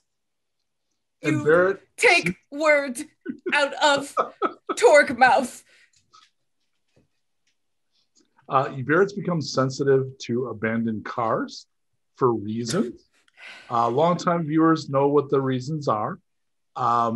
You would notice the area has been cleared to be defensible. Like any abandoned car has been pulled free, enough that it would be hard to get a good approach position on the place. Like someone who knew at least something set this up to be defensible, which is worthwhile, clearly. Erik, how do you feel about having used Kdin? Not happy. Conflicted. I think. To fill listeners in, Erik has actually not shot Kdin since he met Jesus. Again, I'm going to get to giggle myself to sleep tonight. But, okay, so you look a little less happy-go-lucky right now? Yeah, more of at a sort of crossroads mentally, not like sad the way he was for so long or burdened, but just sort of a little bummed out, I guess. Pensive, maybe? Yeah. As you approach, you'll see that there are shutters built into the boarding they did on the upper, because there is an upper floor, which is normally in these places where you would have like the office where you'd fire your hourly employees regularly so they wouldn't get benefits. Like all that kind of fuckery was done on that little second floor, and often there's storage up there. And you see that the shutter opens and there's somebody looking out, which has a little bit of a Wizard of Oz feel. I need, who's got the best notice dice? Was that 6? Was that Goldwater, or was that Erik? Let's have Erik do it. Okay. Give me a notice check.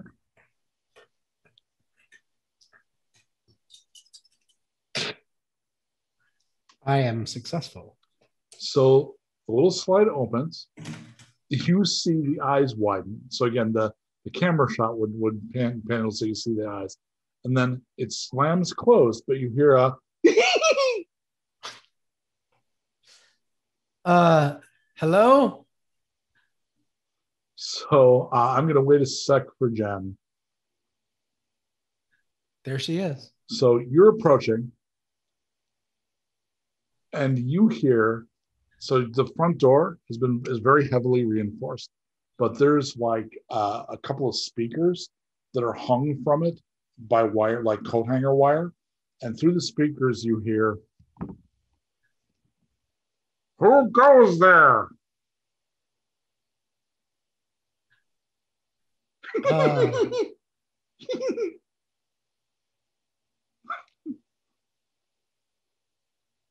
You're muted. Torg was so excited. Torg forgot how mute works.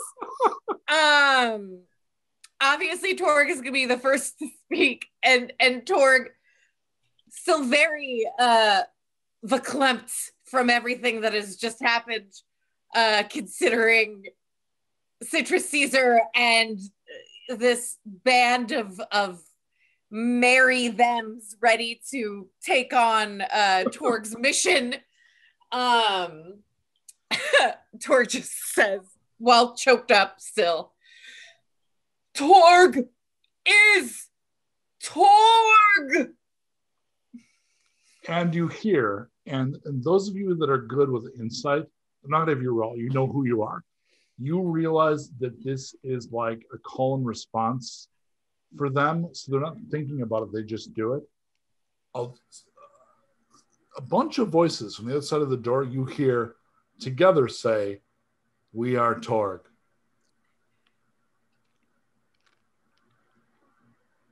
Okay, can you just stay right there. We can see you for just a minute. It's almost ready. Ow.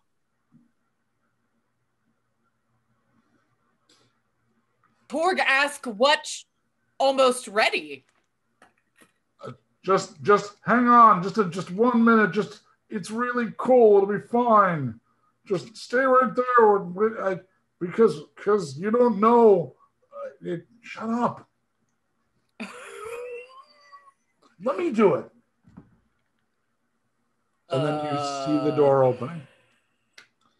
And inside, picture the Lost Boys. But very diverse in terms of like clearly gender, race. Like take the Lost Boys and make them like the Lost Boys of Boys Town, and then give them all Torg braids. And what they're presenting is a nearly complete suit of power armor that's been painted to look like a giant Torg. And it's real slow, so it's more like a loader lifter, right? Like it's not a proper military thing, but it's like a big, and there's a regular human-sized person in it, but it's like about as tall as you are, actually. And they just rush forward to come hug you.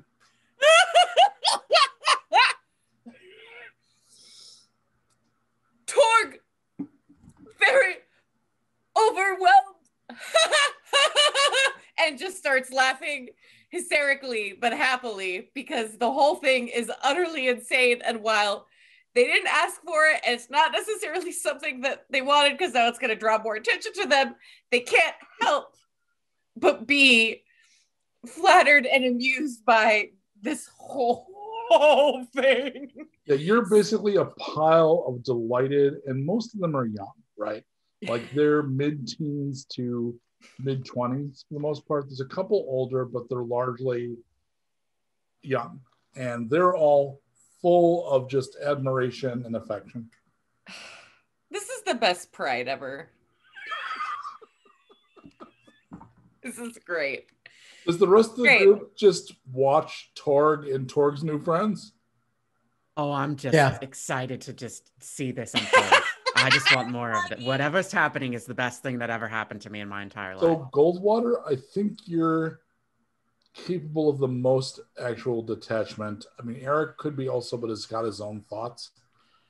So I think you would hear, and this would not register for Torg because Torg is currently overwhelmed by the attention and the focus and such. Can I say one thing just before I forget? Because it just occurred to me because obviously I just found out about this plot point. But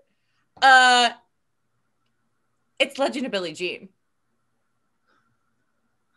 So I used to give people that played campaigns with me extra experience points if they caught on to my themes and references. Usually every game I've got a theme, and I would used to give D&D I'd give 1,000 experience points if somebody was like, the theme was fallen heroes, and So yeah, it's fucking legible.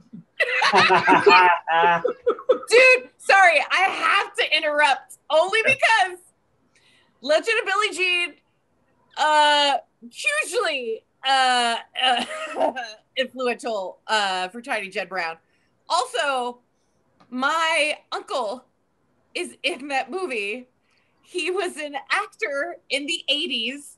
He's technically my second cousin, but I call him my uncle because I don't have any brothers or sisters. So my cousin Christina and her husband feel like, anyway, it's just easier. But he used to be an actor in the 80s, and his name is Rex Lee, and he plays one of the bully assholes that beat up Christian Slater and steal his bike. And there's the scene where they're like driving in the red convertible, like down the highway. And there's like the big guy driving with a bandana being like, woo! Yep. That's my uncle.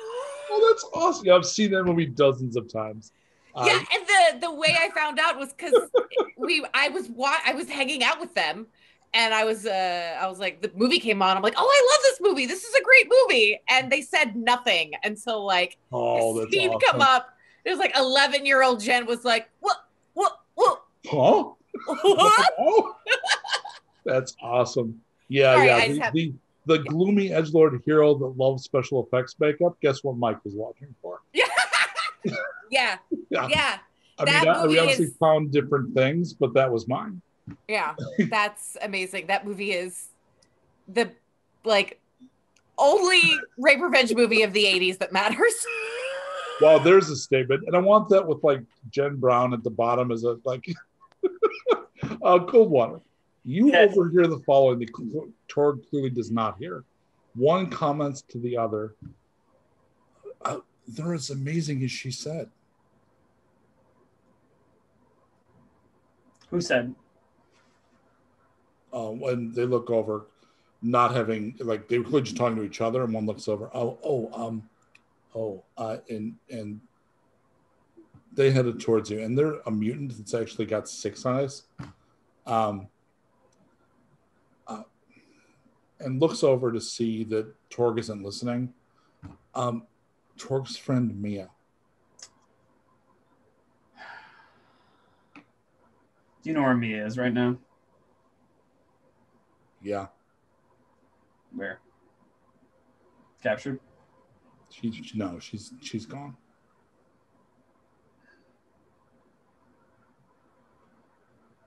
She said that she had fallen in love with Torg and went to Torg for something that Torg couldn't give. What Torg gave her was belief in herself. And she said that if she thought she was Torg too. Because Mia used to wear a braid like Torg's. So then she shared that with us. Some of us grew up with Mia. And she told us that we should be strong like Torg told her to be. And that we could all be Torg too.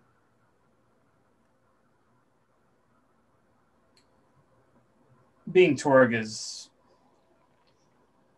worth it. We've been fighting Curse. Answer your phone. Answer your phone, mutant.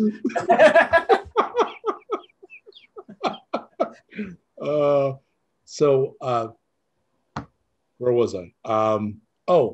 So I don't know if you know this, but Curse is one of the worst people ever Yes. to live in the wasteland. Very aware. I've had my friends and I've had a number of run-ins with Curse.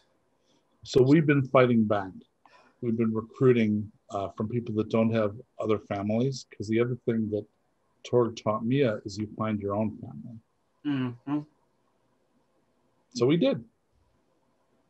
We made a lot of progress. We took a lot of trophies, because that was another thing Mia told us about. We have an entire trophy room. A lot of years. Yes, I'm sure. No, man. You don't know.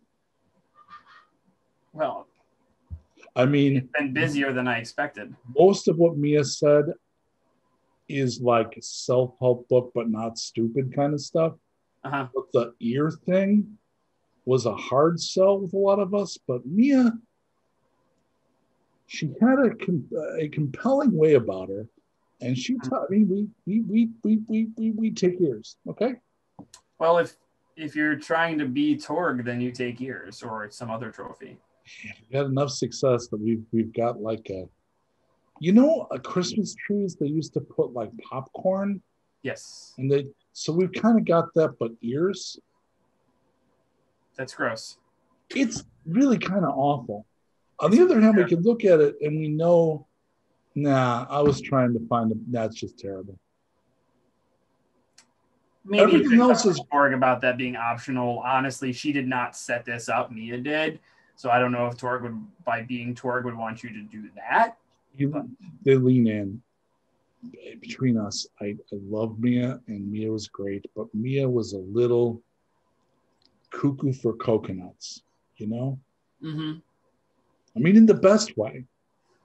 And I understand coconuts are amazing. Never had one. So about this time, Torg is free of the pylon, and they're all but there's a lot of there was a scene in Beyond Thunderdome where the kids from the Wasteland are all kind of like touching the weapons and the clothing. I'm picturing that's how they treat Torg. It's like, oh, that's the legendary cinder block on a mop handle stick. Ooh. And they're all like regarding you that way very clearly with big pie eyes. You've got to see the ears, Torg.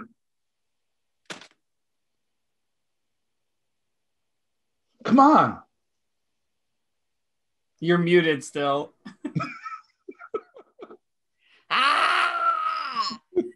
Move the Colossus out of the way. Okay, hang on.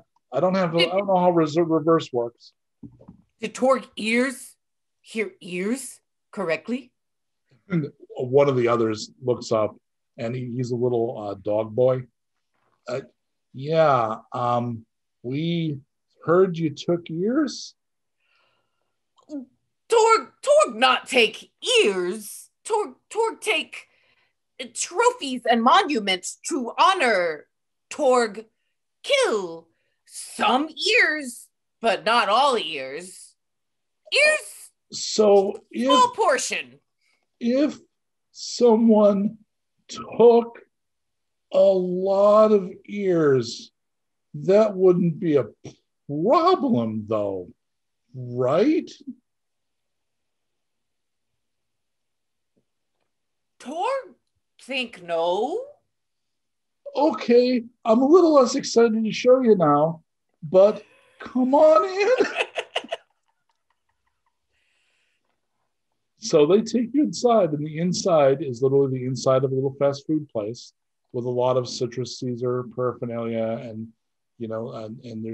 they clearly live here. So there are, beds and so forth, bedrolls. But hung from the ceiling and stringers like you do when you're setting up for like Halloween, there are dozens of severed ears. It's like they decorated with the aesthetic of, it would look great, severed ears.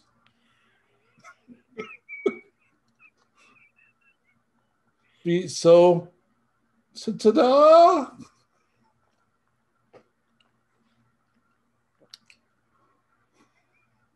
You know what Torg say about this? No. Hang on. Dusty. And one of them runs up and actually has a clipboard. What does Torg say? Torg not expect to be, quote, literal, but Torg say if hanging ears brings joy to your heart, then Torg love. But if hanging ears make you unhappy and think it look a little macabre and terrifying, Torg say glitter fix all. Rico goes over and picks up a big box of spray cans and runs out the door. Dawn goes and gets a little canister of glitter and hands it to you. So we should take glitter ears? Torg just suggesting glitter. Torg not say it only glitter ear, but maybe they're rhinestone ear or color ear or hairy ear, or everyone can take a different ear and make it their own personal trophy with whatever decoupage. All right. Brothers, sisters. Time out. Hold on. Time out. Torg speaks in broken English 100% of the time, but whips out fucking decoupage as a word as part of their vocabulary. Torg vernacular not lacking. Torg have great vocabulary. A little Torg vocabulary very big, vast, incredibly large. Indicative vernacular not as big, but vocabulary bar none. Enormous. We've got we chased Torg away. So we'll say that Lambda, you notice that the one that had the cans of spray paint. Yes. Sorry, y'all. I had to go get a distraction for our dog because Juniper keeps barking. So Lambda, you see that they are spray painting everything that Torg just said on the side of the building. Oh, so it's like a whole. So are these are written rules? These are. They kind of look like they're like maxims they live by. Huh. You know what?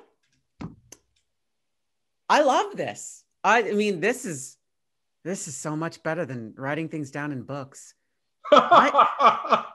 And you see the inside of the place is very much like revolutionary underground, but it's also like a fan club. And there's a lot of fan art of Torg, like pinned to the walls, like things people who have seen or have heard Torg described. There's a lot of like deviant art pictures of Torg. Oh, there's so much. This is a whole little club scene going on here. It's Torg chic. I love this. Torg, you realize that there's one person here that you don't see. It probably takes you a minute, but eventually, like your brain would stop like super firing and you'd be like, oh, you know who's not here? And you see a drawing of her, and it's actually up on the menu board. You are muted.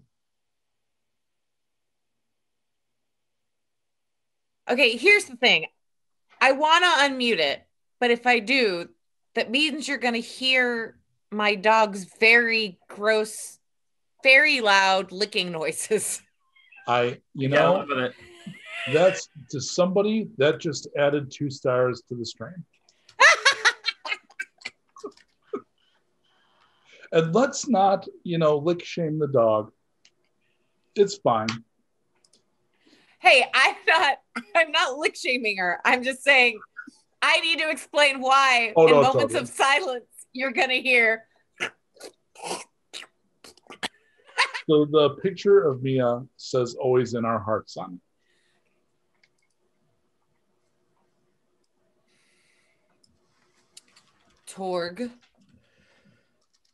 Torg hate ask this question, but you know what? Torg don't think Torg have to ask this question. Torg just assume Mia inspire all this. They all nod together. She made her own family. Torg, I'm sorry. She's being so loud. I can just hear it. It's so loud. Sorry. It's actually not coming through. Colt, Colt, give me a licking audio check, please. Okay, good. So like a 2. So, Mike, are we okay to move Can you forward pot that with up? Yeah, can we pot that lick up a little bit? Give a little bit of an echo on there will be nice. Yeah, a little reverb. Yeah, that'd be great. Make it real sound real good. Sound like that can be the stinger for whenever D. We can make it a haunt your dreams kind of a thing. They all are very somber and resolute about that and seem at peace with it. So Mia gone now. She was killed during one of our actions. How? What action? Who order action? Torg want to know all detail. We decided everything together because she said that's what your family does.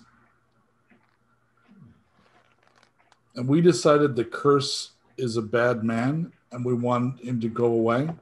So we've been fighting back.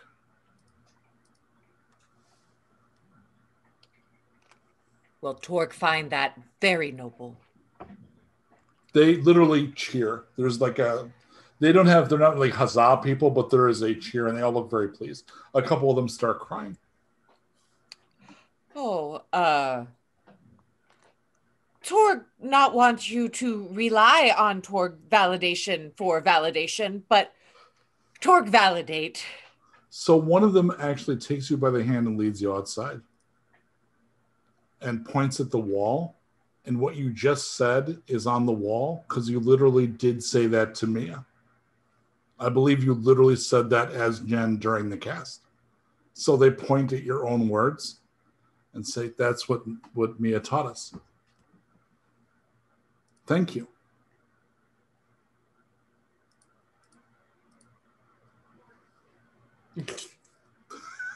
Torg, sorry, I wanted to mute it just so that while you were talking, you wouldn't hear. What you don't know about me, it's a little like the Hulk.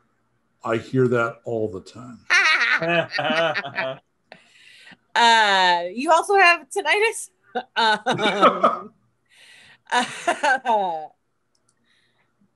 Torg gets very choked up and starts, tearing up again.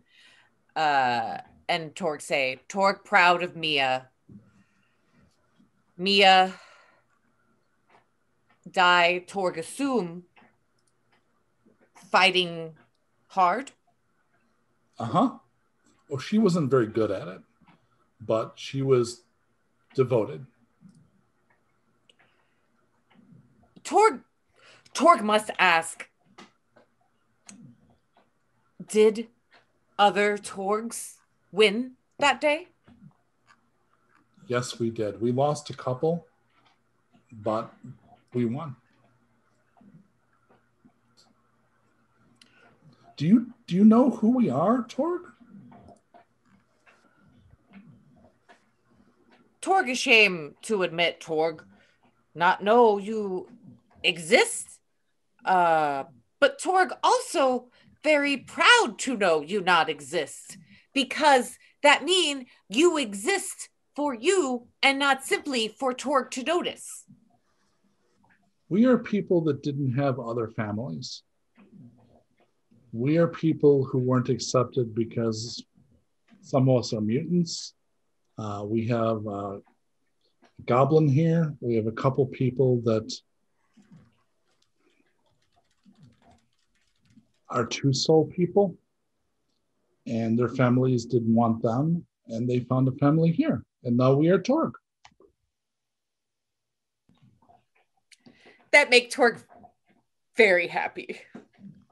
Good. Well, we're going to go fuck up some of Curse's men, and we could use some help. Ooh, Torg and the Torgs. Torg like it. Sounds like a band. Torg and the the Torgers, Torg and the Torgettes, Torg and the Torpedoes. I don't like the Torgettes thing, but torpedoes I like. Torpedoes. Torpedoes. Oh no. Yeah. Say Like that a to yourself torpedo. a few times. Oh, Yeah. right. Let's right. give that one a swipe Right. left, whatever that means. Torg, see how it sounds like bad thing when Torg mean like boomy, shooty thing, not touchy bad. Torg, see that now. Inside, they have shown Torgnadoes? they've Sorry. shown everybody else a map. They've located the weapons cache that Curse is using to keep his forces supplied. And they are planning to attack it.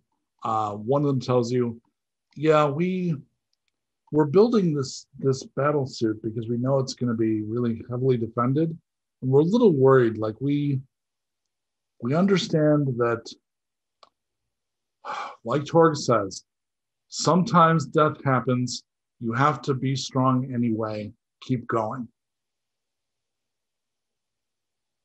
But we also know the word attrition, and we're worried.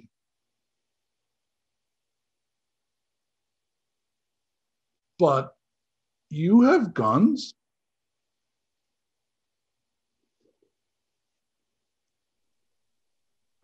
We do. I went mine out very carelessly with a lot of finger twirls, and I'm like, yeah, look at this. It's a pistol. Sometimes it jams. It's really unreliable. Way. So you're like the poster girl for bad trigger discipline? Oh, I That, sir, is the name of my band. Trigger discipline? Yes. Lambda 100% joins D in like twirling the pistols. Like, Oh my oh yeah, let's go. So doing Goldwater, the most. to your horror, the impressionable room of young people start also twirling the weapons around. You're now in a small room full of like twirling handguns. Oh God! I just go, oh, no, Right, no. Wait, and so, Lambda and I go into very, very acknowledging that we're endangering the lives of children or children-ish people, and so we start doing our battle in super slow motion, and we encourage everybody to get real slow-mo about it, and then we play slow motion death battle pretend, and we see who stands winning, and it's Lambda. So a little cockroach girl walks up to you. Oh. Like you do. Miss D? Mm-hmm. You know we're mostly your age or older, right?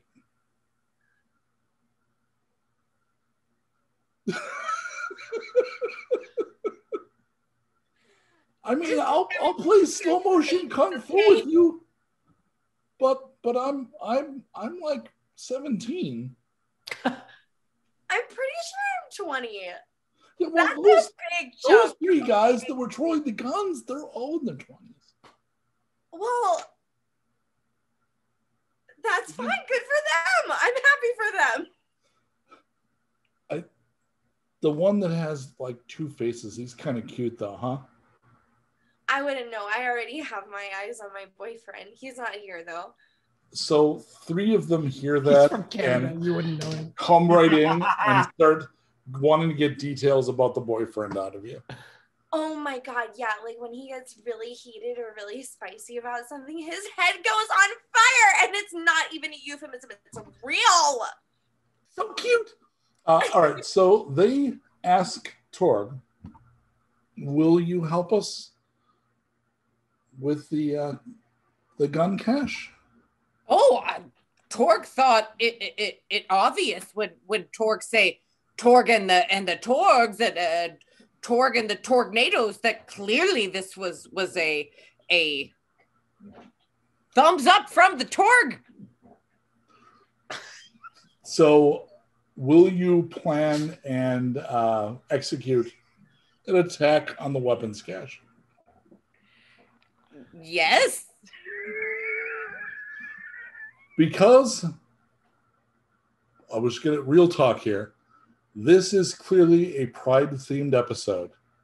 There is no way that I can execute the raid in the weapons cache to be a celebration of Pride. So it happens off camera. There's a lot of shooting and a lot of explosions. Many of them made very colorful by Lambda. And then... Ooh. Can I add one thing? Oh, please. So since we're adding in color during the explosions, what if all of their bullets are loaded with glitter? So it's like glitter and lights and blood. So at least it's just a little fabulous. Well, can we use a little bit of those paint cans as like bombs? Well, and you could have had them because they would have stuff to reload their ammo, right? And they have some shotguns.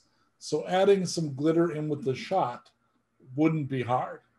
And the throw a paint can and shoot it, that's also not hard. And then Lambda can obviously make, like, so we were going to get like a montage of just the most gloriously colored, horrible death. Hey, Mike? Yeah. I got an idea, and maybe see what you'll think about this. Is what if we each one of us got 30 seconds to describe one cool thing we did or saw during the battle? Done and done, you begin. Okay. Mine is that while all of these wild, variously sized and colored Torgs are running past me, I'm walking incredibly calm and stoic, shooting my pistol as fireworks and paint explosions go off all around me. That's my cool moment. And Kdin? Lambda is almost full clip auto, just giggling and laughing as they aim not at people, not at anything else, but specifically the tossed spray paint cans as they explode into both color and shrapnel and blast people away. And D.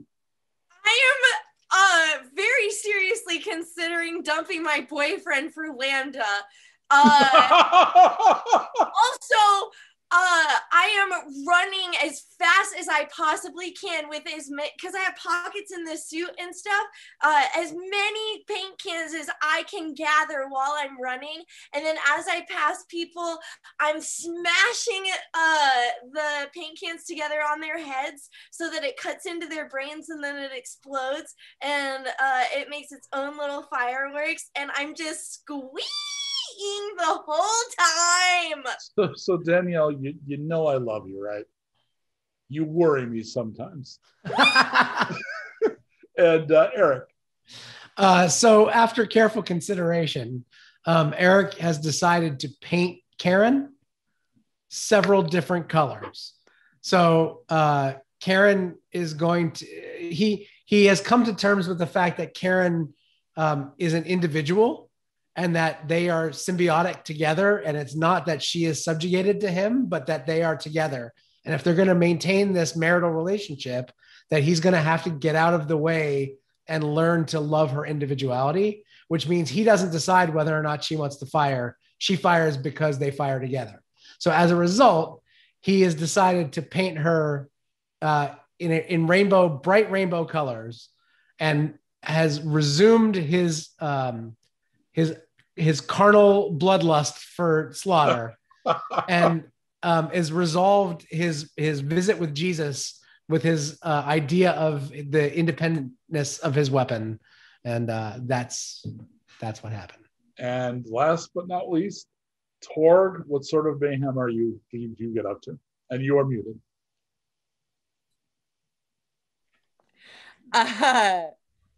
So Torg has obviously been taking part, but for the most part, Torg is just making sure that they're backing up anyone that's struggling.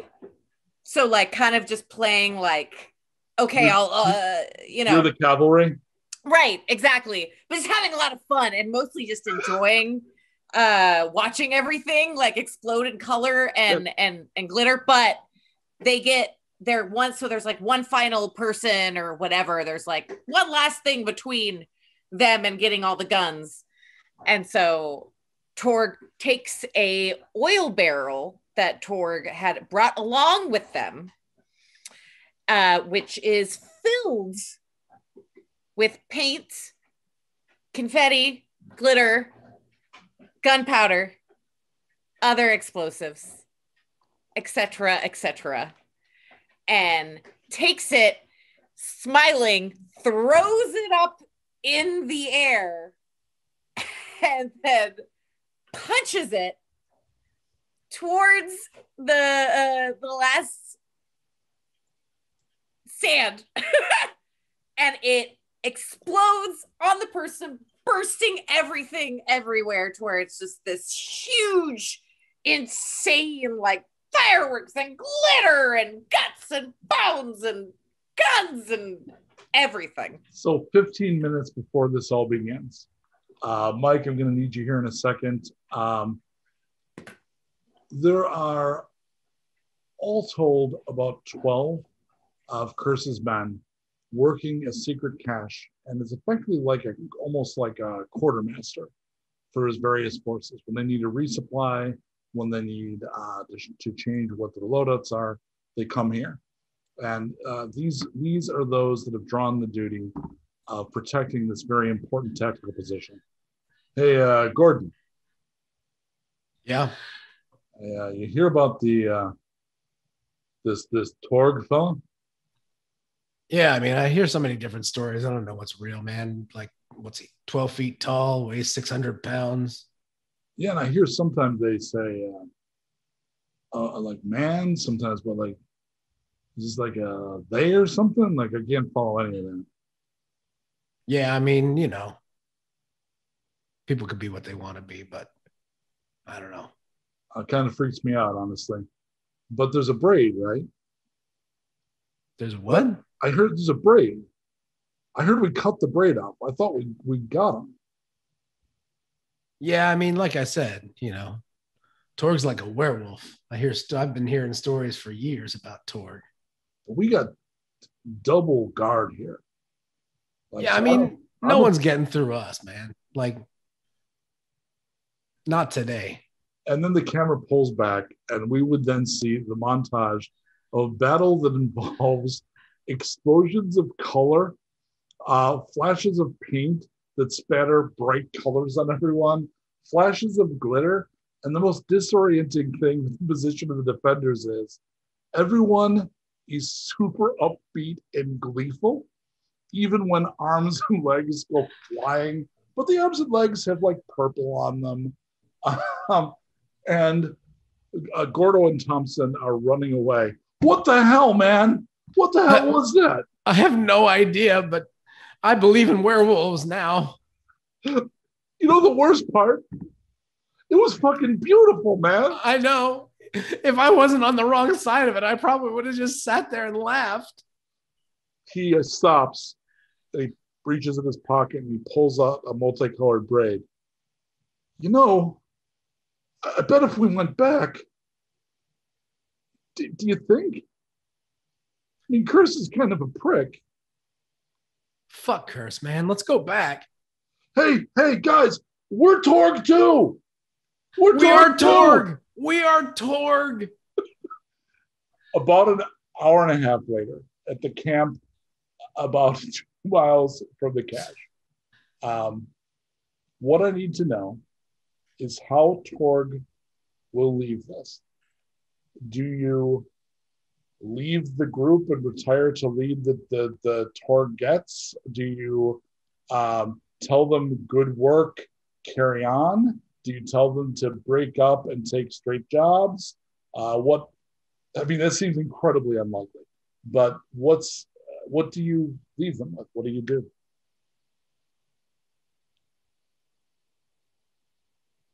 Torg want all the Torgs to know how much joy and pride Torg get when Torg see what you have built here.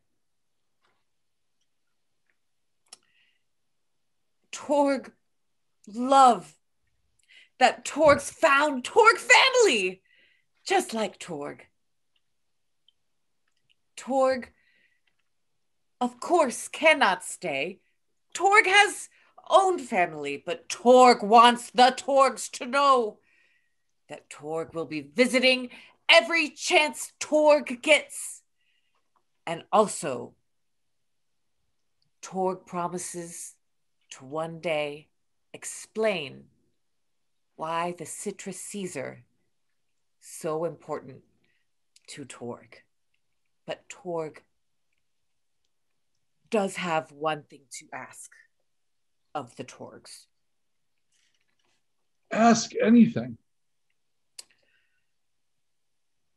When the Torgs found this place, was there anything that seemed like it could possibly be left from Boom Boom, left from pre-sad bomb death time, anything with Citrus Caesar paper or logo or just anything from original building, or is all just left building? So one of them actually nods as though they know what you're talking about. They go behind the counter and they come back with a little branded cooler that's got the logo on it. And they pass the cooler over, and I'm going to end the episode there. And for now, what's inside the cooler is mysterious. I will say, though, this obviously, the party will figure out that what was happening is they've been attacking Chris's men. And yeah. When they had losses, so Curse had been finding these braids, assumed that Torg was directly involved, so came after Torg. Yeah. The upshot of this episode is going to be they're going to have to get the hell out of the Ninth Life, which means the pressure is on to go find a new home. Fortunately, we have an incredibly special guest star next week who's going to help you with that exactly. Before I hand over to Mike to tell you all about that, I do want to say on a personal note, happy Pride Day. I have so many friends that are as diverse as the fucking beautiful rainbow. I am among my bright shining friends, perhaps the pastiest and dullest. I shine in my own way, but I do have two beloved children who both fly pride flags. So Lauren and Crow, I love you very, very much. So Mike. Well, that's a fun one to follow, but yes, we echo that sentiment here at 819-2. Happy Pride Month. And you should make every month Pride Month, because you should just be fucking proud of Pride all the time. So in addition to that, let me say that Mike was not kidding. We have a very, very special guest star for the next 2 weeks, Mr. Colton Dunn from Superstore. And other many important things will be with us for the next couple of weeks. Please tune in for that. Also, next Monday, we've got another Tales from the Wasteland. It is the second half of the, Mike, was the Goblin Saga? Is that what it was? Yeah. Yeah. Yep. Totally. Next Monday night, which obviously close to my heart, the Goblin Saga. We want to thank you all for coming to watch and for being in chat. Breeze, thank you for being our moderator this week. Andreas Fabus, as always, for being our disembodied German. Colt Joyce for being our technical director, as always. And then we wanted to shout out our one of our moderators, Qui-Gon, who had a bit of a car accident apparently over the weekend. So we want to make sure that they are doing okay.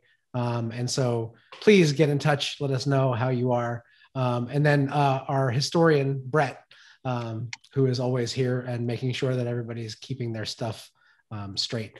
Thank you very much again, and we will see you in the wasteland next time.